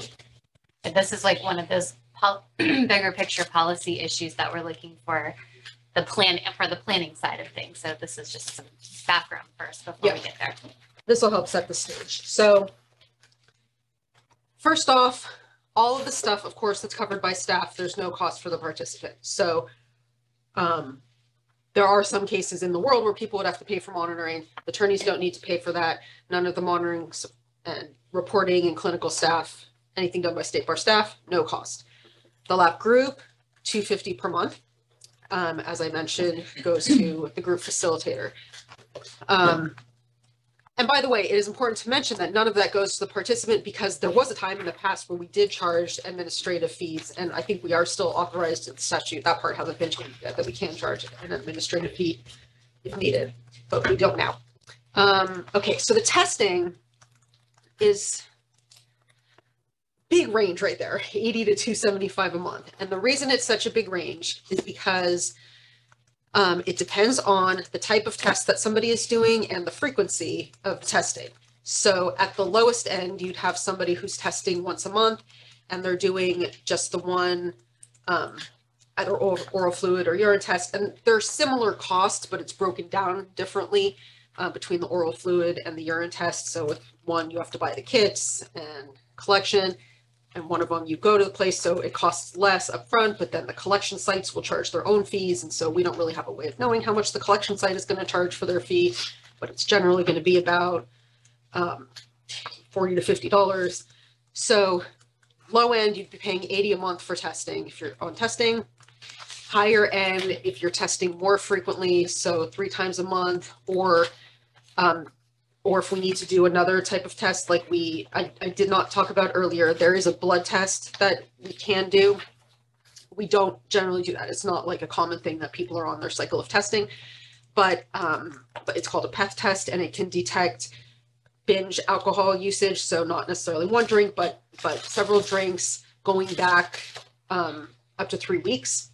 So if there's somebody who's missing tests, for example, and they want to verify for the past 3 weeks that really, even though I missed a test, I was still sober, they can elect to take a PEth test, and the PEth test is going to be really expensive. And so that also would push up the cost. Then there's the other recommendations we make, and it's, they all have costs. So if we recommend that somebody needs an inpatient treatment program, that's going to be expensive, but that's going to vary based on the kind of treatment program, if they have insurance to cover it, if they want to spend $50,000 a month at a private facility, or if they want to go to Salvation Army. So Both are good options. Yes. Salvation Army does a good job. Oh, I will always remember I had a participant who went to Salvation Army, and he just got such good care, and he got really solid sobriety from it after other failed treatment attempts. And it was really great for him, and no cost, but not cushy. No. Like you go to Malibu Treatment Center and have a very nice spa experience and can get sober there potentially, but it's a different experience. How often are you finding that people need that level of care? Not extremely often. It's a need is the word that I'm questioning right now. So need is more subjective. If there is somebody who we think needs treatment, and I think we were talking a little bit, some of us earlier, about like the types of attorneys that we get in the program are mostly sole practitioners, and they have no safety net, and they don't have staff. And somebody in that position is going to generally give us a lot more pushback about going to treatment and say, I don't need residential and I can do it other ways. And so even if we think we would recommend it in a situation of somebody who had more options or more like free time that they could use, vacation time, that for that person, we might say inpatient if we think it would still be reasonable and not potentially like dangerous for this person to not go inpatient. We might give them the option of showing us first that they could stay sober in an intensive outpatient program where at least they're getting like 9 hours of treatment a week, but they're living at home and they're still able to do their work. So more often, we don't have people as often going to inpatient. We have more often intensive outpatient programs, or the like other option, individual. Is sober living ever an option? Or sober living, yeah. Okay. Yeah, we definitely have people in sober livings often after one of those other treatment experiences. And are there ever any times when you have a recommendation that this person do X, Y, or Z, and because of finances, they can't do what is recommended? Yes. And what we will really try and avoid that. We will try and work with them to figure out what we can. But that's why we have the financial assistance program. And then that's why we're having this discussion later about program costs, because that is something that we need to spend more time thinking about. Right. And so, like I was saying, depending on what the other recommendations we make, depending if they could use their insurance, they will make the costs of the program vary for people. All right. So let's go to the next slide. So these are more forms. This is a participation report form. So when we're talking about sending reports to the court, this is what we're talking about. So when we say somebody's in monitoring, they signed a release of information for the alternative discipline program, a report is going to go to the state bar court and Office of Chief Trial Counsel. This is the report. It is not a pages long narrative. It is their name and bar number, when they signed the documents. Are they in compliance? Yes or no? If the answer is yes, that's basically it. There's no comment there. If the answer is no, it will say what item on their monitoring plan they're not in compliance with. So it would say, what's our example, like part A, number 1, unexcused mislap group on X date. No, but the person called ahead of time and then they said this, or they forgot to call, or they did none of that like narrative stuff. It's just, were they in compliance with the monitoring plan? And if not, why? In the drug testing here, I don't know why I just included that it's not required to test for this case, or it might say no unauthorized substances detected. So that's also very brief. It will just say if they're in compliance or not, and if there's any substances detected. Now, next slide, please. Most likely, if there are substances detected, the court will already know about it, because this is the immediate report of noncompliance form. So this is the form that we will send if somebody does one of these things on the checkboxes, if they've withdrawn when they're supposed to be here, because somebody has required them to be, if they leave treatment against advice. That one is generally not something that we pay attention to, but I mean, that we have to deal with, because they most often do not leave treatment against advice. But an unexcused missed lab test, a lab test that detects substances, or an unexcused missed group or therapy session are things that we will let the court or the Office of Probation know about immediately. And by immediate, that's within 5 business days of us finding out about whatever the issue was. So in the case that I was talking about, we would have sent an immediate report of noncompliance for a missed, check off the missed unexcused absence from lab group with the date. And then on the next regular report, which was the previous slide, it would say the same thing, part A, number 1, the unexcused missed group, as previously reported on this immediate report of noncompliance. So hopefully that also clarifies some of like the mystery about what the other offices in the state bar find out about participation.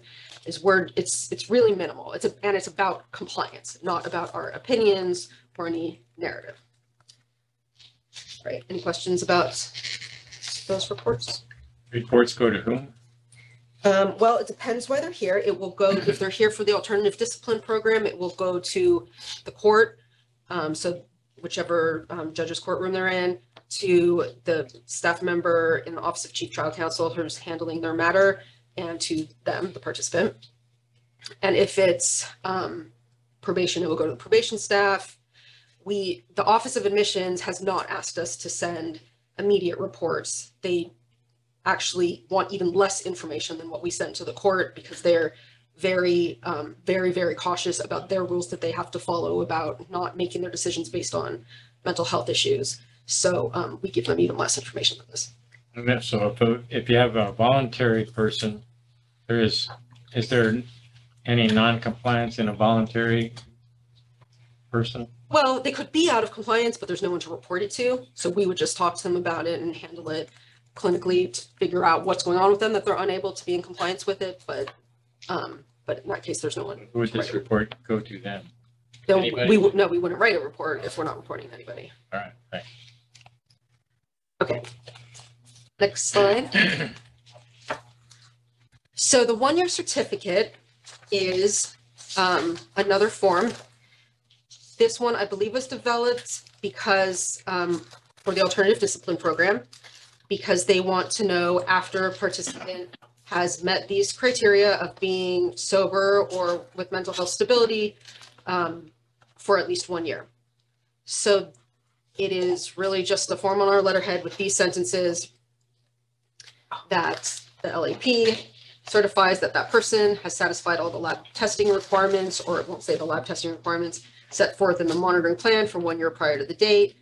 During this time, no unauthorized substances were detected, or it will say that next bullet point, during the time that person has maintained mental health stability and has participated successfully in the LAP. That's for the case of somebody being in the program for mental health reasons. We can do both if they want both.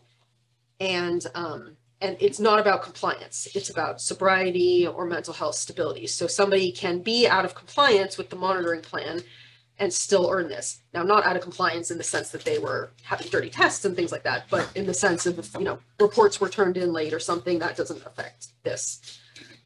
And so most often we are requested to write these when somebody is nearing the end of their time in the alternative discipline program, and the court wants this to be able to move them on to the next phase. How do you determine someone has mental health stability? That is difficult. I mean, it's really going through to make sure that they're doing their therapy appointments, that when we've got the quarterly reports, that they're working on the goals, that there hasn't been any mental health crisis, like any suicidal thinking or any, time that they've just dropped off the radar. What the group facilitator has seen over the past year. Right, because sobriety is very, quantitative, but mental health stability is very qualitative. It's like, it's very subjective. So that's why I just, was trying to figure out how we determine that. Yeah, it's a lot more difficult than just seeing if somebody had a positive test for a substance or admitted to using. All right, next slide. All right, then there's graduation. In our paperwork, formally it's called successful completion. So some people call it graduation. If you see it, those are interchangeable, graduation or successful completion from lab. This is separate from the one-year certificate, separate from the other things. The criteria that are set for successful completion are a minimum of 3 years of continuous sobriety or mental health stability, satisfying the terms of the monitoring plan, and lifestyle changes to support the ongoing recovery and stability. So the graduation process involves the person making a request, they send an email, we're ready to graduate. We have a form that gives them like some talking points to write a report about what's happened now, what their life is like different now from before they came into lab, what their recovery program looks like, what their relapse prevention plan looks like, how they plan to maintain their sobriety or stability after lab participation. And they will write this no more than 5 pages. So it'll be, 2, 3, 5 pages, and talk about it in their lab groups, get feedback from the other people in the groups who they've gotten to know over the past years and the group facilitator. And then we'll have a clinical review team meeting, and it's the team that officially decides if somebody has completed or not completed lab. So this is where the idea comes from that lab is a 3-year program. It's not actually a 3-year program. As we've talked about, there's people who've been here a very long time. You can participate as long as you want to, as long as supportive for you. You could drop out whenever you want to if you don't need the service anymore. But if you want to be designated to officially have graduated or successfully completed lab, then it's a minimum of 3 years. Obviously, if somebody has been participating for 2 years and they have a relapse, then they go the next 3 years, so they'll be in lab for 5 years. The reason, if there's, was it graduates in the annual report? I don't know that we specifically pull out the number of graduates, but the number of graduates from lab is very low because most people do not need to go through this whole process. They get what they need to, and then they leave. The only people who really do this are those who are required to in order to satisfy usually their probation requirements. So they'll go through the alternative discipline program. After they're officially finished with ADP, the order will usually include that they need to be followed by the Office of Probation. And one of the conditions of probation is to successfully complete lab. So that's really the only cases. I mean, we'll have a couple of graduates a year. I'll throw this out there. Do we even need to have something like this? If the probation order is already going to say you just need to continue doing lab for another 2-3 years and be in compliance. For those who don't, is this and maybe it's just throw it out there, is this a necessary? Yes, I would like Melanie here. Yeah, because I don't know how this plays with, there's probably a very good reason why it's 3 years. And it may not be based on any kind of recovery based or diagnosis based reason, because 3 years is just a number. So yeah, maybe we can get. Yeah, and I was gonna have a non-Melanie needed question, I think. So, and that was, do you ever get to this stage and does the clinical review team ever determine that they have not successfully completed at this point? If they've already gone through all of these can't think of a case like that. So it's almost, I don't want to call it a rubber stamp because I'm assuming that it's carefully reviewed and all of that, but it's if you've already done all of this, you are likely to be considered to have successfully completed by the clinical review team? Yes. Okay. Because it's unlikely that somebody would request to graduate if they haven't done these things. And then if they have, they've met the criteria. And so we're mostly having a kind of, just like a recap. This is how it went, and really great job. We're proud of you. Are you interested in helping out Lita with presentations if she needs graduates to come with her to a presentation, and like having a kind of wrap Do you up? ever come up with like when you do discharge planning for someone, you usually have like, here's the plan going forward, like because you're out on your own now, like here's what we recommend. Do you do any of that? Like continue going to AA meetings or like? No, we don't have something that we're telling them like this is what you should do, but that's the type of the stuff they're writing in the report. They're writing, this is what I'm going to do. Okay. And we haven't had a case where somebody is writing, I'm done with all this. I'm never going to do it again. Yeah. Okay. I will say though, Justin, your question is well timed, because this is really the other big policy issue that we want this group's help with is where did the 3 years come from? Like, and is that based on best practices? Now it kind of dovetails with the cost issue too, and there's a lot of factors as you're pointing out. So that's exactly we'll talk about. I think we need a little subcommittee to dive in for the year. It's not something we're going to resolve today, but it's a big issue. And Melanie's, I will get to, but Melanie's experience before working with us was in the Office of Chief Trial Counsel, so she knows a lot more about the court processes, and will be a liaison when we're talking to the courts also about what they need from us if they need a certificate. Yeah. And I used to work in the state bar court, and one of the concerns that was the cost of the program was raised as a concern actually by the state bar court to a certain extent, because there is an ask as it relates to the terms of probation for the individual to successful completion as currently defined as 3 years. And this is all tied together. So, and then we just looked at the costs, and they can be very high, especially for an attorney who may be out of work based on the discipline that's ordered by the Supreme Court and so forth. So I think these things, yes, I think they are certainly things that need to be separately considered, but I think they do play together to a certain extent as well. Yeah. Did the time used to be 5 years? Wasn't it 5 and then it was 5 at some point? When I started. Originally, they thought it was 5 years because that was usually the standard for the ideal of stability and sobriety. Yeah. If you got 5 years sober, you're probably going to stay sober. So you did 20 years and go out? No, I'm just kidding. Exactly. So, and that was changed not long after I started working here. So it must have been in like 2007 or 8. Yeah, quite a while. It was a long time ago. And I think that was a concern at the time, was that the state bar court said this is a really long time. So they moved it to 3. And since none of the people who made that decision are here now, I don't know why they chose 3. It just seems like an additional probationary term that they could just explicitly put in the probation order and just say, continue for 3 years or continue for 4 or whatever recommendation. And I know I'm coming up with alternatives. And you probably can tell already how I feel about 3 years. But what I will say, not to speak for, because Melanie will address this from her perspective from Chief Trial Counsel, but when the court currently, under the current model, when the state bar court is making recommendations regarding probation conditions, that is before, for the most part, individuals have participated in the orientation and assessment in lab.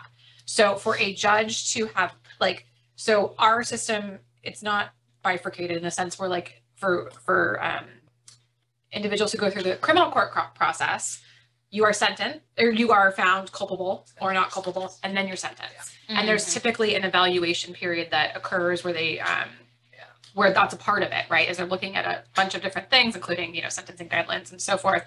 But when they're recommending either probation and what probation may look like or stuff, they have a lot more information than what the state bar court judges have when they're making their recommendation. So that could be a downside of just telling the state bar court to, instead of saying successfully complete, to say, the state bar court judge is going to recommend, 2 years to graduate from LAP or 10 years to graduate from LAP, because they won't have that information, and to go through the process of getting that changed.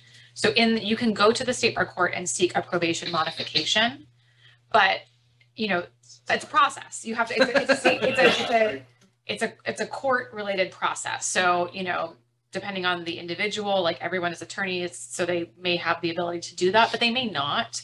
And then if you don't have the ability to do that and you're hiring an attorney to do that on your behalf, there's obviously a cost associated with that. So a factor to consider in all of this. I guess my thought is like, why are we doing the probation terms the same day as we're doing the findings? What if it's a substance abuse or mental health related issue? Why not pend it for 90 days till the lab program, if it's recommended that this person goes to lab, pend it for 90 days and say, we'll come back, and then they can put in their successful completion of the lab program, which you can define according to this graduation parameters. So, and with Melanie not here for the moment, I don't know if you want to speak to ASAR, because that's kind of what is being explored, which is a probation redesign project, which would allow for the probation case specialists who work with the individual who is subject to discipline to have more discretion in.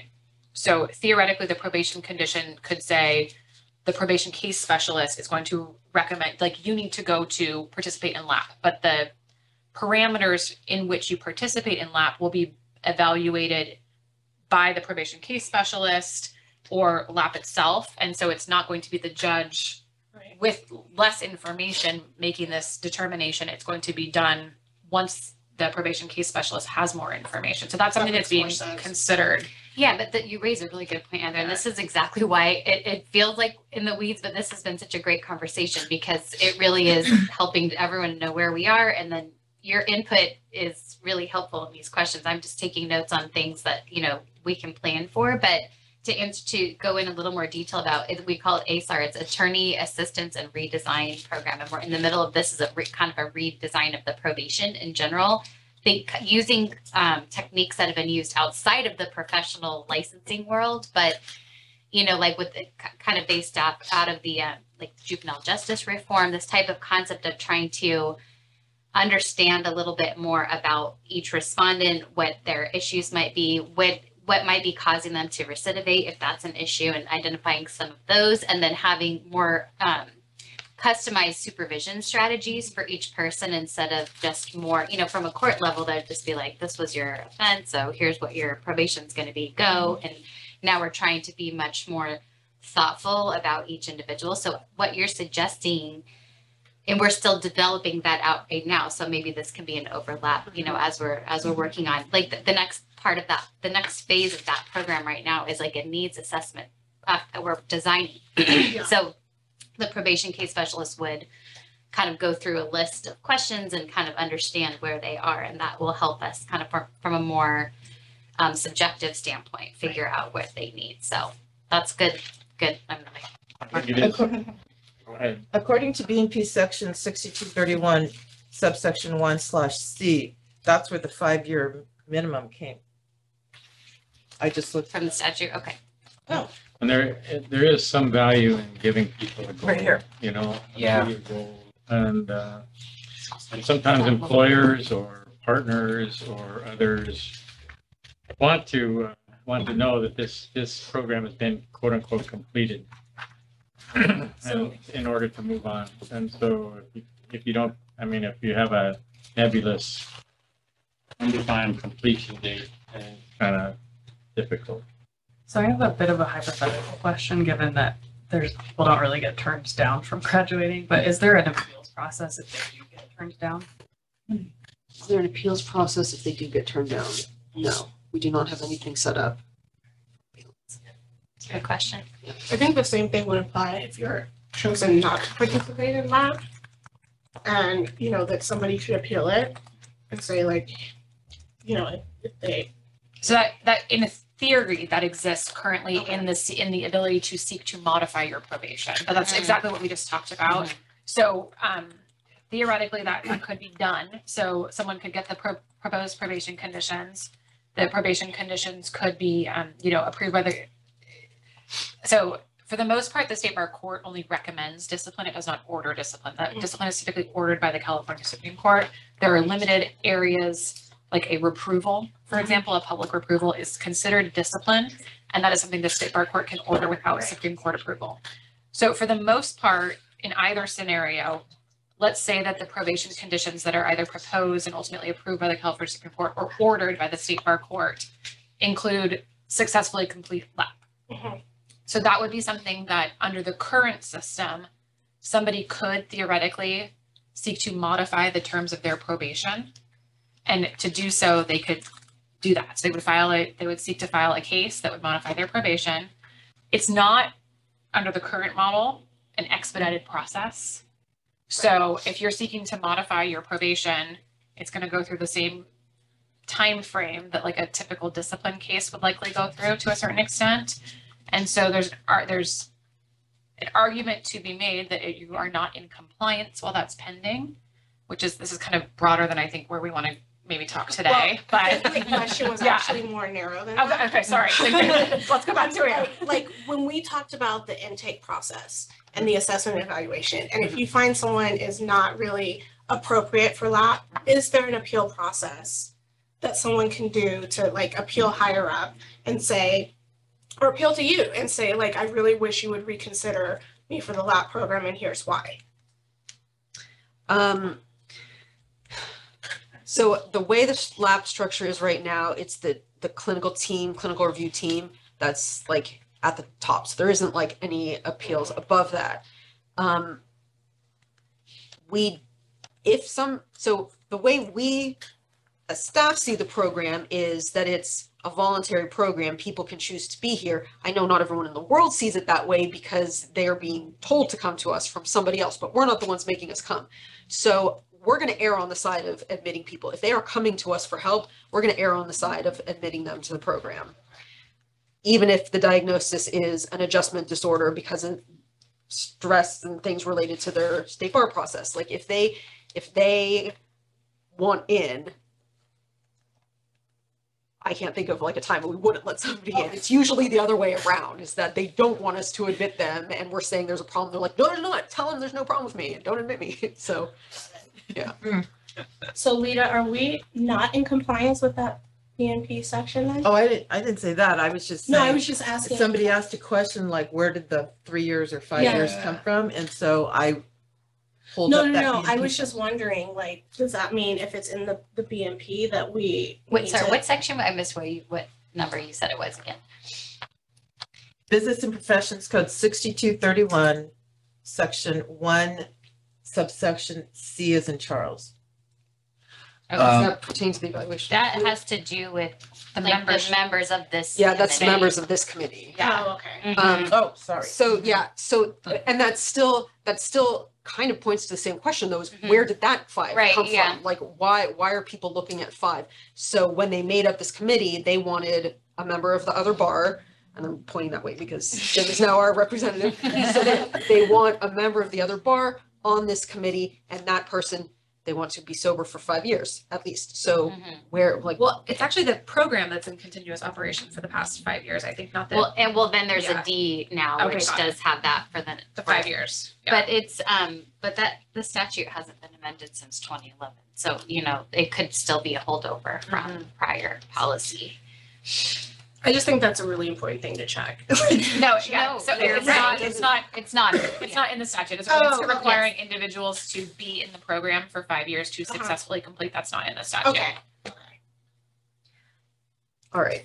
So the next slide is actually the lead up to the discussion and what do we want to do here. Some of the suggestions of what the Oversight Committee can do in 2023 are suggested here.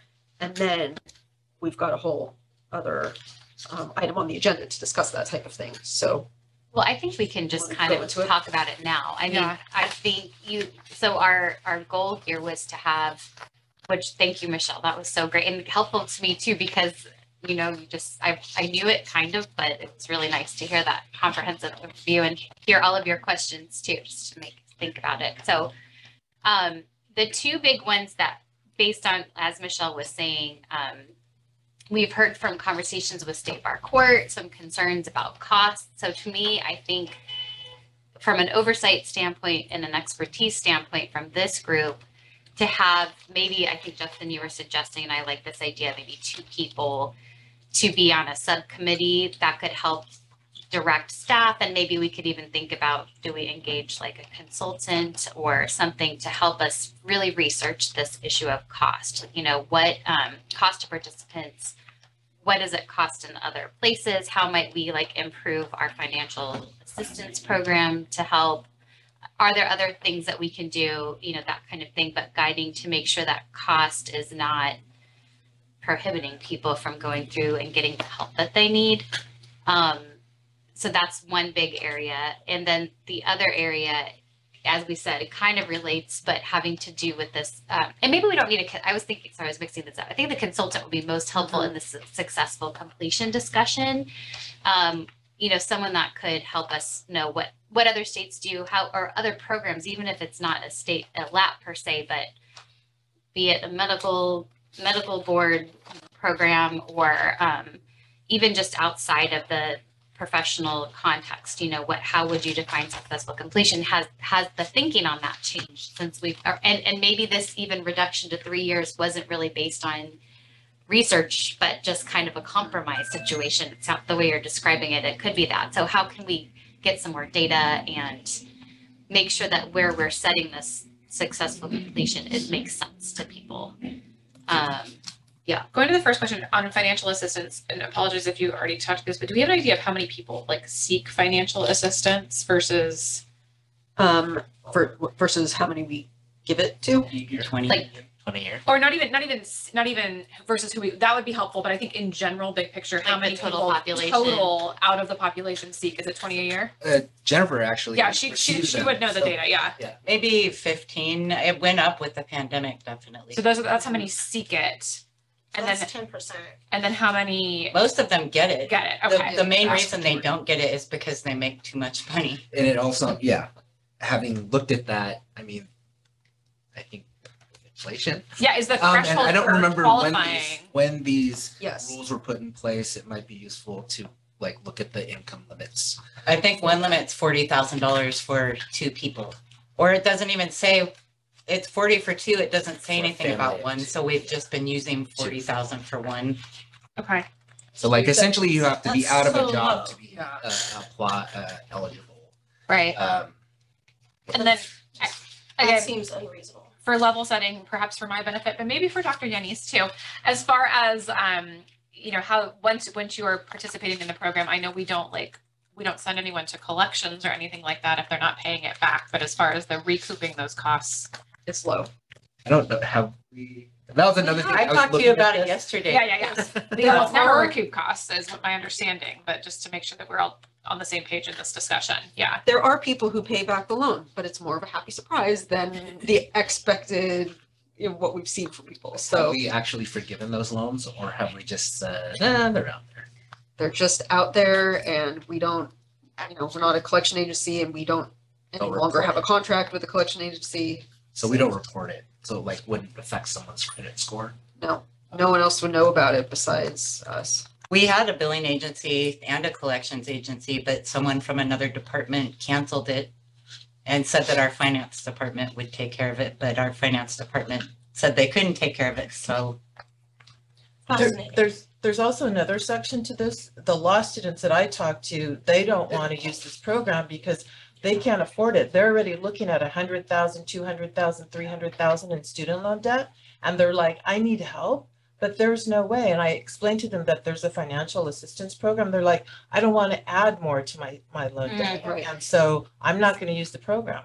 That was my question Yeah. about scholarships. Do we offer any? And Well, that's what I would love for a working group to talk about in Mhm. 23 is if we could either add or just change the loan program entirely to a grant or scholarship type of program. That would be great if this committee could just, I mean, the whole thing could use reworking, I would think. Well, you know, originally it was written so that no person would be turned away. Right. So I think the law schools are being turned away, law students are being turned away now. They're not even asking because. Yeah. Yeah, previously we didn't offer them to the law students until there was a change in the rules. Right, well, originally, when we tried to get this moved along, the state bar balked at the idea of loaning people money. We originally loaned them money, and things like that, but it got to be a lot of money going out and Yeah. nothing coming back. So that kind of changed a little bit, and we got a little bit tighter on the purse string. But I do think that if we go back to the original intent that Senator Burton had when he put this into the Senate, we'd go back to grants or something like that, you know, and spend our money in a helpful way More accessible. on those So- people that we think are going to benefit. What pot of money is the financial assistance coming from right now? Ours. That's a good question. So LAP is funded through the attorney licensing fees from a special, what's it called? Restricted fund. Restricted fund, but I forget what the assessment's called. Well, The licensing fees? it's one of the, It's like there's a separate line that has the Supplement, yeah. amount in addition to like the licensing fee, parts that goes into the general fund, there's the part that goes into the LAP fund, which is $10 for each licensed attorney, active attorney, and $5 for each inactive attorney. So that's the money to fund the program, the staff salaries and everything, minus $1 of that $10, which goes to the other bar. So that's the answer. That's where that money comes from, is all the operation. Sorry. Say that again? Do you want to take What's that? the other bar? The other bar is a group of lawyers and judges that help other lawyers and judges and law students and their families, if necessary, with chemical dependency and or mental health issues. It used to be only chemical dependency. Started out with alcoholism through the evolution of things. And the other bar actually was one of the first in the country to start helping other lawyers. And then it kind of spread out through the country. California, there was a group in Los Angeles, a group in San Francisco. They got together. There was a group in New York that started something, one group in Montreal, Canada. And they all got together and formed the International Lawyers in AA, which influenced the American Bar Association. All these guys were members of the American Bar Association, so they influenced the American Bar Association to study, what was it, attorney, I forget what the word was. It was offensive, whatever it was, deficiencies or something like that. And so, which had to do with alcoholism. So they started studying alcoholism, and that developed into other things, and that developed into the ideal of lawyer assistance programs throughout the country. And then all of them started to develop their own lawyer assistance programs, or lawyers helping lawyers or something like that, until California came on board as one of the last states. Even though we were one of the first states to bring it up, we were the last state to get in on it. And so that's where the other bar starts. And so now we have, with the other bar, we have about 30 meetings a week throughout the state. I still can't get that list. I've emailed and Keep your hands off our list. What are you talking about? the meetings. Oh, just the meetings? Yeah, Okay. I signed up on the website, the other bar, and Just email me. I'll email help you you. out. Yeah. Okay, and so most of them are now remote, and I wanted to report to you, because we're going to talk about law students, that the other bar now has started outreach into law schools, and we have an active meeting, remote meeting, that involves at least 4 large law schools and moving into several others, including Western State. It just last week expressed an interest to make it available. So, and this is a remote meeting, so everybody can join, and it's a good thing. And we've asked them to have a group conscience as to whether people other than law students can join. So whether they want active lawyers, judges, anything else. So they have to make their own group conscience about that. This may be jumping forward a little bit, but I think it kind of goes to this, the last couple of things we talked about in terms of the law students and the voluntary side of the support services side. Now, I guess my first question is, do they have to pay for that? And my second question is, if they're participating in the support services side, is it also 3 years? Like, I'm trying to understand how, like, the two, if there's an overlap, or are we better like fielding them the other direction and not really discussing them on the monitoring side? That's why I think this split helps make things more clear for people. So the monitoring is going to have all the same monitoring rules for everybody now. So if a student wanted to be monitored, we'll do it. If a student wants to successfully complete, it would be those same completion rules. But we don't require anybody to complete, so they can withdraw when they want to.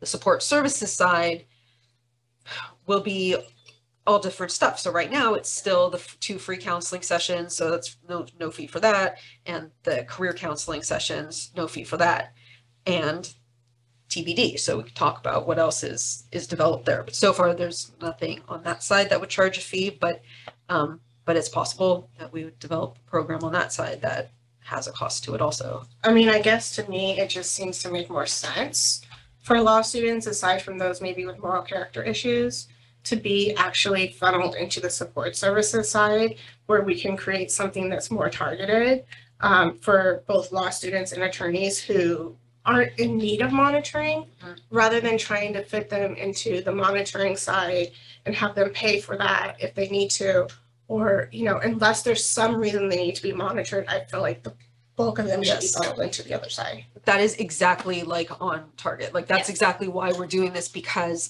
in the past, and when, you know, when I had the slide there about the numbers, we had been tasked with a metric at one point of increasing LAP enrollment. So like around 2018, LEADA starts, we're doing this outreach, we're increasing our enrollment. But when you take a step back and think about it, like why do we want to increase the number of people who need monitoring? This is a very, like we were talking about levels of care, people need, you know, a small level, or they need like a small level of support, or they need to go to an inpatient treatment program. We don't need everybody going to this full treatment program. So let's develop other things that the people who are here who only need a little bit, people who need medium, people who aren't sure, can have other services and things available. So we're not just shoving everybody into this intensive monitoring program. So that's exactly why we're doing this, is because we want to have that.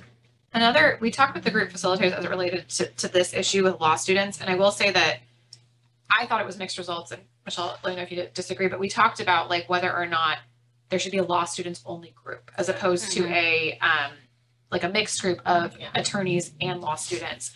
And it's my perspective of what the group facilitator said is that the law students really enjoy they get a lot out of being in group with the attorneys.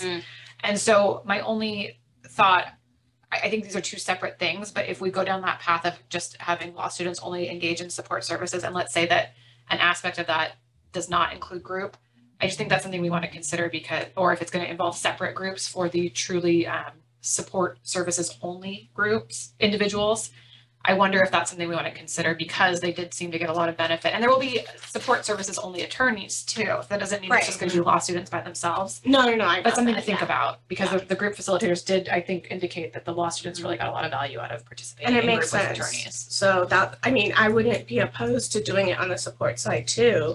I just think that we're trying to maybe push them in the wrong direction. Sure. That's all. Yeah. So our goal will be more towards growing the support services side and maintaining the service that we have for people who need monitoring, but not doing the outreach with the intention of increasing the numbers on the monitoring side. So I don't want to blunt discussion because we're having lots of really good discussions, but I'm going to say next probably will. But I think what our task is right now is I think we're trying to find volunteers to maybe work on some of these different, particularly work on the financial assistance, and then work on the cost issue, and then work on, I'm not going to call us a working group for successful completion. And then, you know, we could kind of go from there. And then throughout the year, I think we'll create a plan on, you know, what we'll maybe present to this committee at the end of the year, to maybe either adopt or present as a recommendation to the board. Is that kind of what that right? look like? Probably it would result in some little changes, Yeah. and then it could go that way, or we can it would eventually go to the board, I think, but it just depends on what the changes end up being. So what we need to do. And we could combine into one working group, unless you all think that is too big of a task. Benchmarks to measure successful participation, because when we're talking about, you know, we're asked how many people graduate from LAP, as if that will show how many people are successful in LAP. And as we talked about, not many go through the whole graduation process. And those are not the only people who are successful. There's a lot of people who are making a lot of changes, and we don't have any way of measuring that or capturing that to show success in the program. So they go hand in hand a little bit, because maybe the decision is for successful completion, you need 3 one-year certificates instead of like 3 consecutive years. Whatever it is that's decided, it could be connected to a benchmark of success like the 1-year certificate. That's the only kind of benchmark we have right now. So I'm just going to throw it out there. Is there anyone who's interested in working on the cost issue as part of a working group? I am. Having dropped about $20,000 on the program. You have a financial interest in it? Well, not anymore.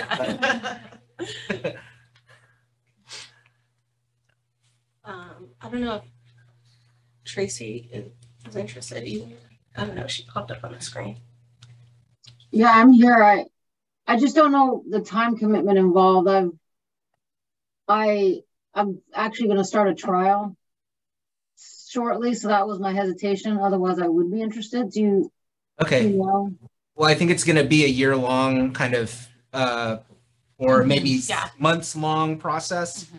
So, It's not and so much the how long. It's just like how frequently we would meet and stuff.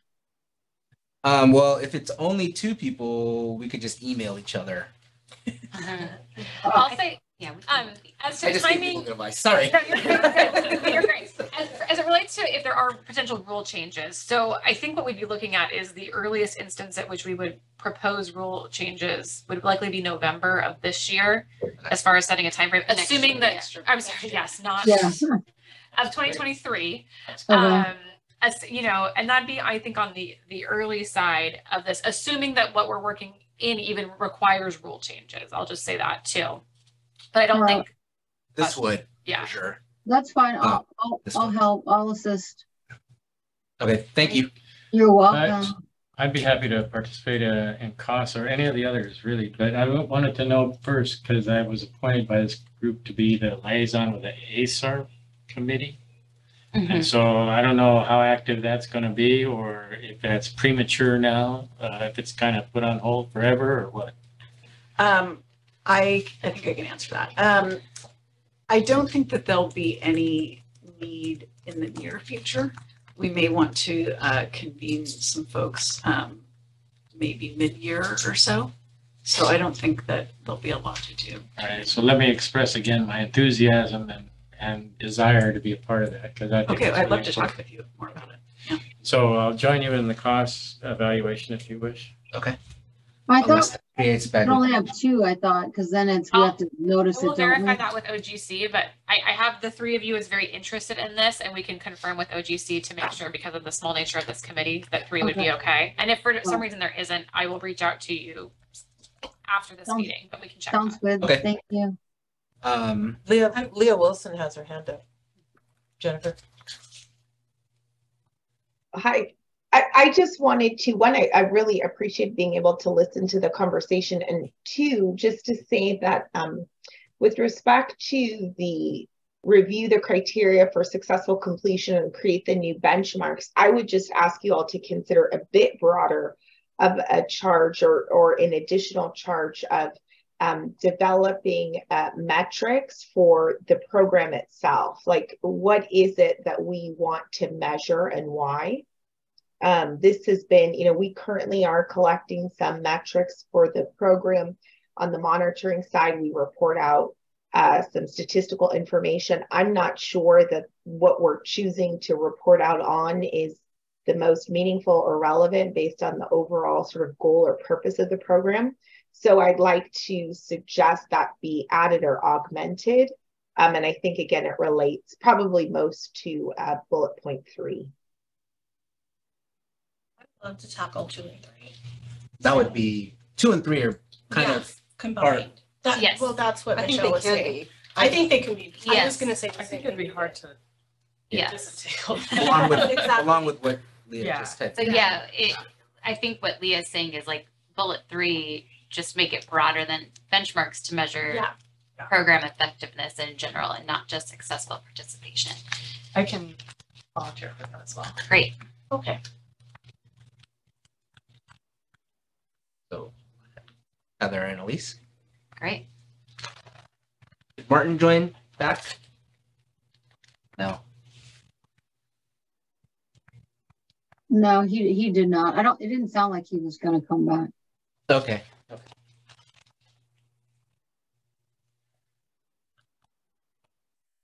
Did you want to talk policy, operations, and manual? Just, I don't know if we want to delve into that. That seems like a second step after all this. It Yeah, might be. I think Yeah, so too. it might be. Yeah, because this is gonna go into the policy and operations Yeah. manual, what. We'll have to is- redo that, yeah, Yeah. once we have some different visions of what's happening. Actually, since you're back, Melanie, we were talking a lot about successful completion, and then one question I raised is whether we even need the term successful completion or graduate, what kind of purpose it serves for on the probation side. And so we were just wondering if there was any insight. Because if the court is requiring people to successfully complete lab, do we need to keep something that is called successful completion for their sake? Or I suppose we need to communicate with them that we're rethinking that. I mean, I think it really only comes up in the context of ADP. That's where I see the success language being used. Otherwise, when people are ordered into LAP, it's usually just to participate. Yeah. Okay.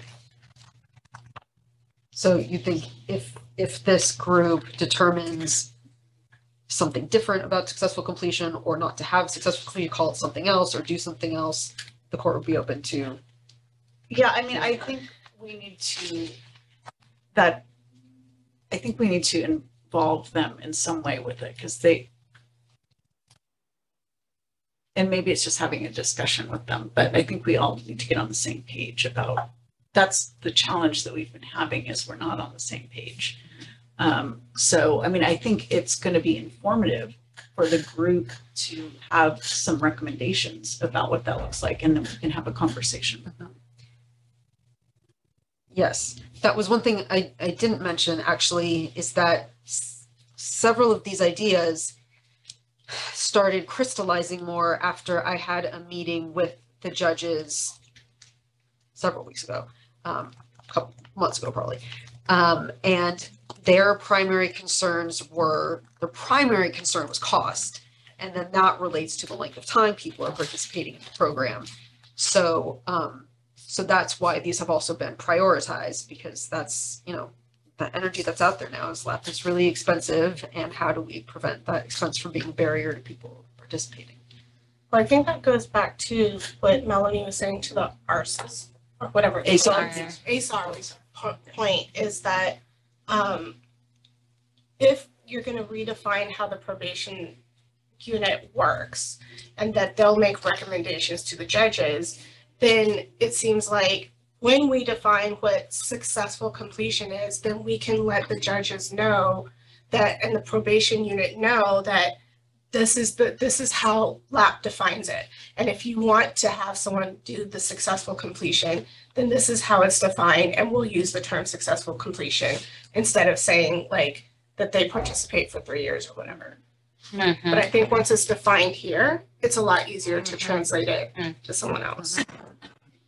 Melanie, we talked a little bit about, Heather raised a good question of why don't the judges just, recommend that they have to participate in LAP for 6 months or put a time frame to it. And we talked about how the judges in state bar court don't have that type of information typically to make that type of an educated recommendation in their orders. So they do it before they enter the program. Right. Okay. Yeah. Okay. So we have the two working groups for our two big issues. On the monitoring side. On the monitoring side. So that's what I was gonna ask is, do we have other monitoring things to talk about? You want to I actually flagged something about admission criteria. I don't know if we need to relook at whether it's still consistent, but I think in practice, we're not turning people away because we don't think we can Right, and enroll them. So it sounds more like an academic issue rather than a right. practical one. Well, I think it is worth talking about, but I don't know that it is worth talking about it soon. Yeah, Okay. these are far more important issues. Yeah, no, that's fine. Yeah. Did anyone else during the overview or review mark anything that they thought as part of the monitoring lab they want to bring up, discuss, revisit? I think when you were talking about admissions criteria, that kind of goes to benchmarks too. And so like, you know, maybe we won't talk specifically about admissions criteria, but like, what does it mean to be successful in the program? And then it gives you more clarity about able to substantially benefit kind of thing. Yeah. While I'm thinking about it, I can't remember if the current policy manual was included with like It was not. everything. No. At some point, could you send that out? Because I think that would be really helpful, at Yeah, least for that would be Heather and I helpful. when we're Yeah, like, for sure. Yes. Well, it probably wasn't sent out because I don't know that it would be helpful at this point. Because it needs some work, and it says on the policy manual, you know, that this is all slated to change because it hasn't been updated for quite some time. Yeah, but it might be helpful to provide it because they might have input. yeah, like That's how we can shape change in it. a better way.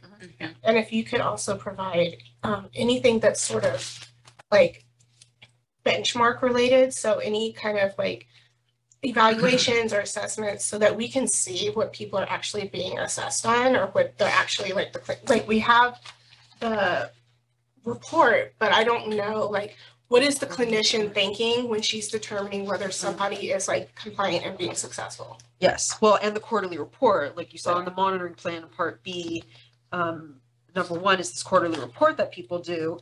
And so that can be used also as a measurement. And in case we were talking about it, I have the quarterly report questions, what we talk about on it. But that is another tool that can be used where people are responding 4 times a year to different areas of accountability in their life, structure, support, and law practice management if they're practicing. When we consider the cost recommendations, I think we need to know the budget values and what's available and where our money goes and where it's possible to go. Yeah. So we need to know that.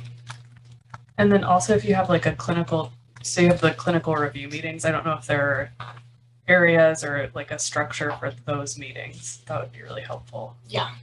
There's, well, the policy and operations manual has like, yeah, description of Perfect. that. Yeah.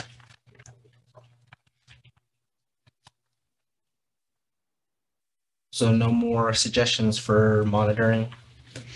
Okay. I think those are two Those are, no, they're great and will really help us move the ball, I think, on this and plenty to tackle for the year. So staff can help once, you know, we can reach out to talk about subcommittees, how that will work and set up, you know, follow-up meetings or, you know, And then interim as meetings. As we go on, as we virtually meet, probably just provide updates from each. Right. Yeah. Yes, exactly. Are you guys gonna set up the initial meetings or should we?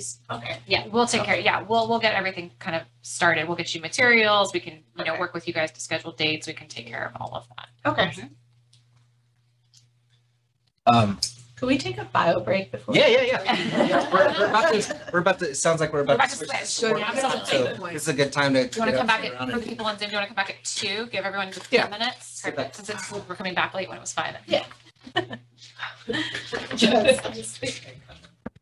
Yes, thank you for speaking up. How'd it go? Also gives me time to watch these penalty kicks.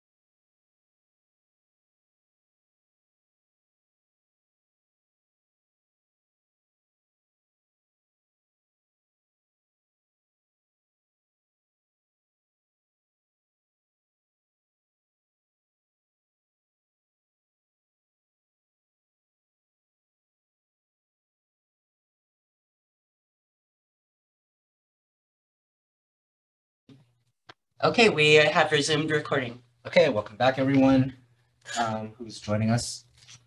We have just finished items D1 and D3. So we'll move to items D2 and D4, which are support services, support lab. Before Erica starts, Leah wanted to let all you know that she had to leave, but she appreciated just listening into the conversation, and she's looking forward to hearing what materialized about these little small groups. So just wanted to thank you. And I'll give the brief preface of this will be much shorter and in much less detail than what monitoring was, because as we've talked about, monitoring is very well established in what they're doing. There's a lot more detail involved in that. So this is going to be a little bit more high level. But we thought would be helpful is to talk through kind of the current numbers, because we know from the last meeting that everyone wanted to kind of know numbers on things. So we'll talk through participant numbers in support. We'll talk through Lita's numbers as far as the outreach that she's been able to do in the past few years, as well as a little bit more detail on 2022. And then we'll talk about some of the recent changes that may impact some of the support work that we can talk about. And then just like we did with the monitoring side, to the extent that anyone wants to volunteer to assist in working on some of these issues, that could be, we would love that. So, okay, if you want to go ahead and go to the next slide, Jennifer. So this is by the numbers at the bottom, and I apologize if it's a little bit small on the screen, but that's broken down by TAS and support. And this is from 2019. So support, under how this is defined, and Michelle may have to chime in here, is the support as it related. It's changed in this time frame to a certain extent what support means, like in 2019, what it meant versus now. So we've taken those same numbers, but I don't think it's exactly identical services. But again, this predates me, so I don't know, Michelle, if there's any differences here. These were the, so the TAS is the individual and career counseling, and that's, sorry if I'm repeating some of this, but I'm trying to Yeah, No, hear my, that's hear my good. thoughts. Yeah. So it's the 2 free career counseling sessions and the 2 free individual counseling sessions. And those are what really exploded during the pandemic. It's brief and it's free. And especially the one focused on career counseling is unique and really excellent for people to, it's not a job search service, but it's for people to talk about what they want to do, if they want to work in a field, if they don't want to practice law, but they have a law degree, what else can you do with a law degree? How can you expand your practice? What kind of things can you move into if you don't like the type of law that you're practicing? So, so it's career development. And then the support part is the people, right? Because we didn't have a whole separate program, but these are the people who came in to the lab who did not want monitoring. So when I had referenced at the beginning that there were people who came in, they meet with the CRC, they get some recommendations, but then we don't follow to make sure that they're doing the recommendations because we're not monitoring them. That's those people. So the people who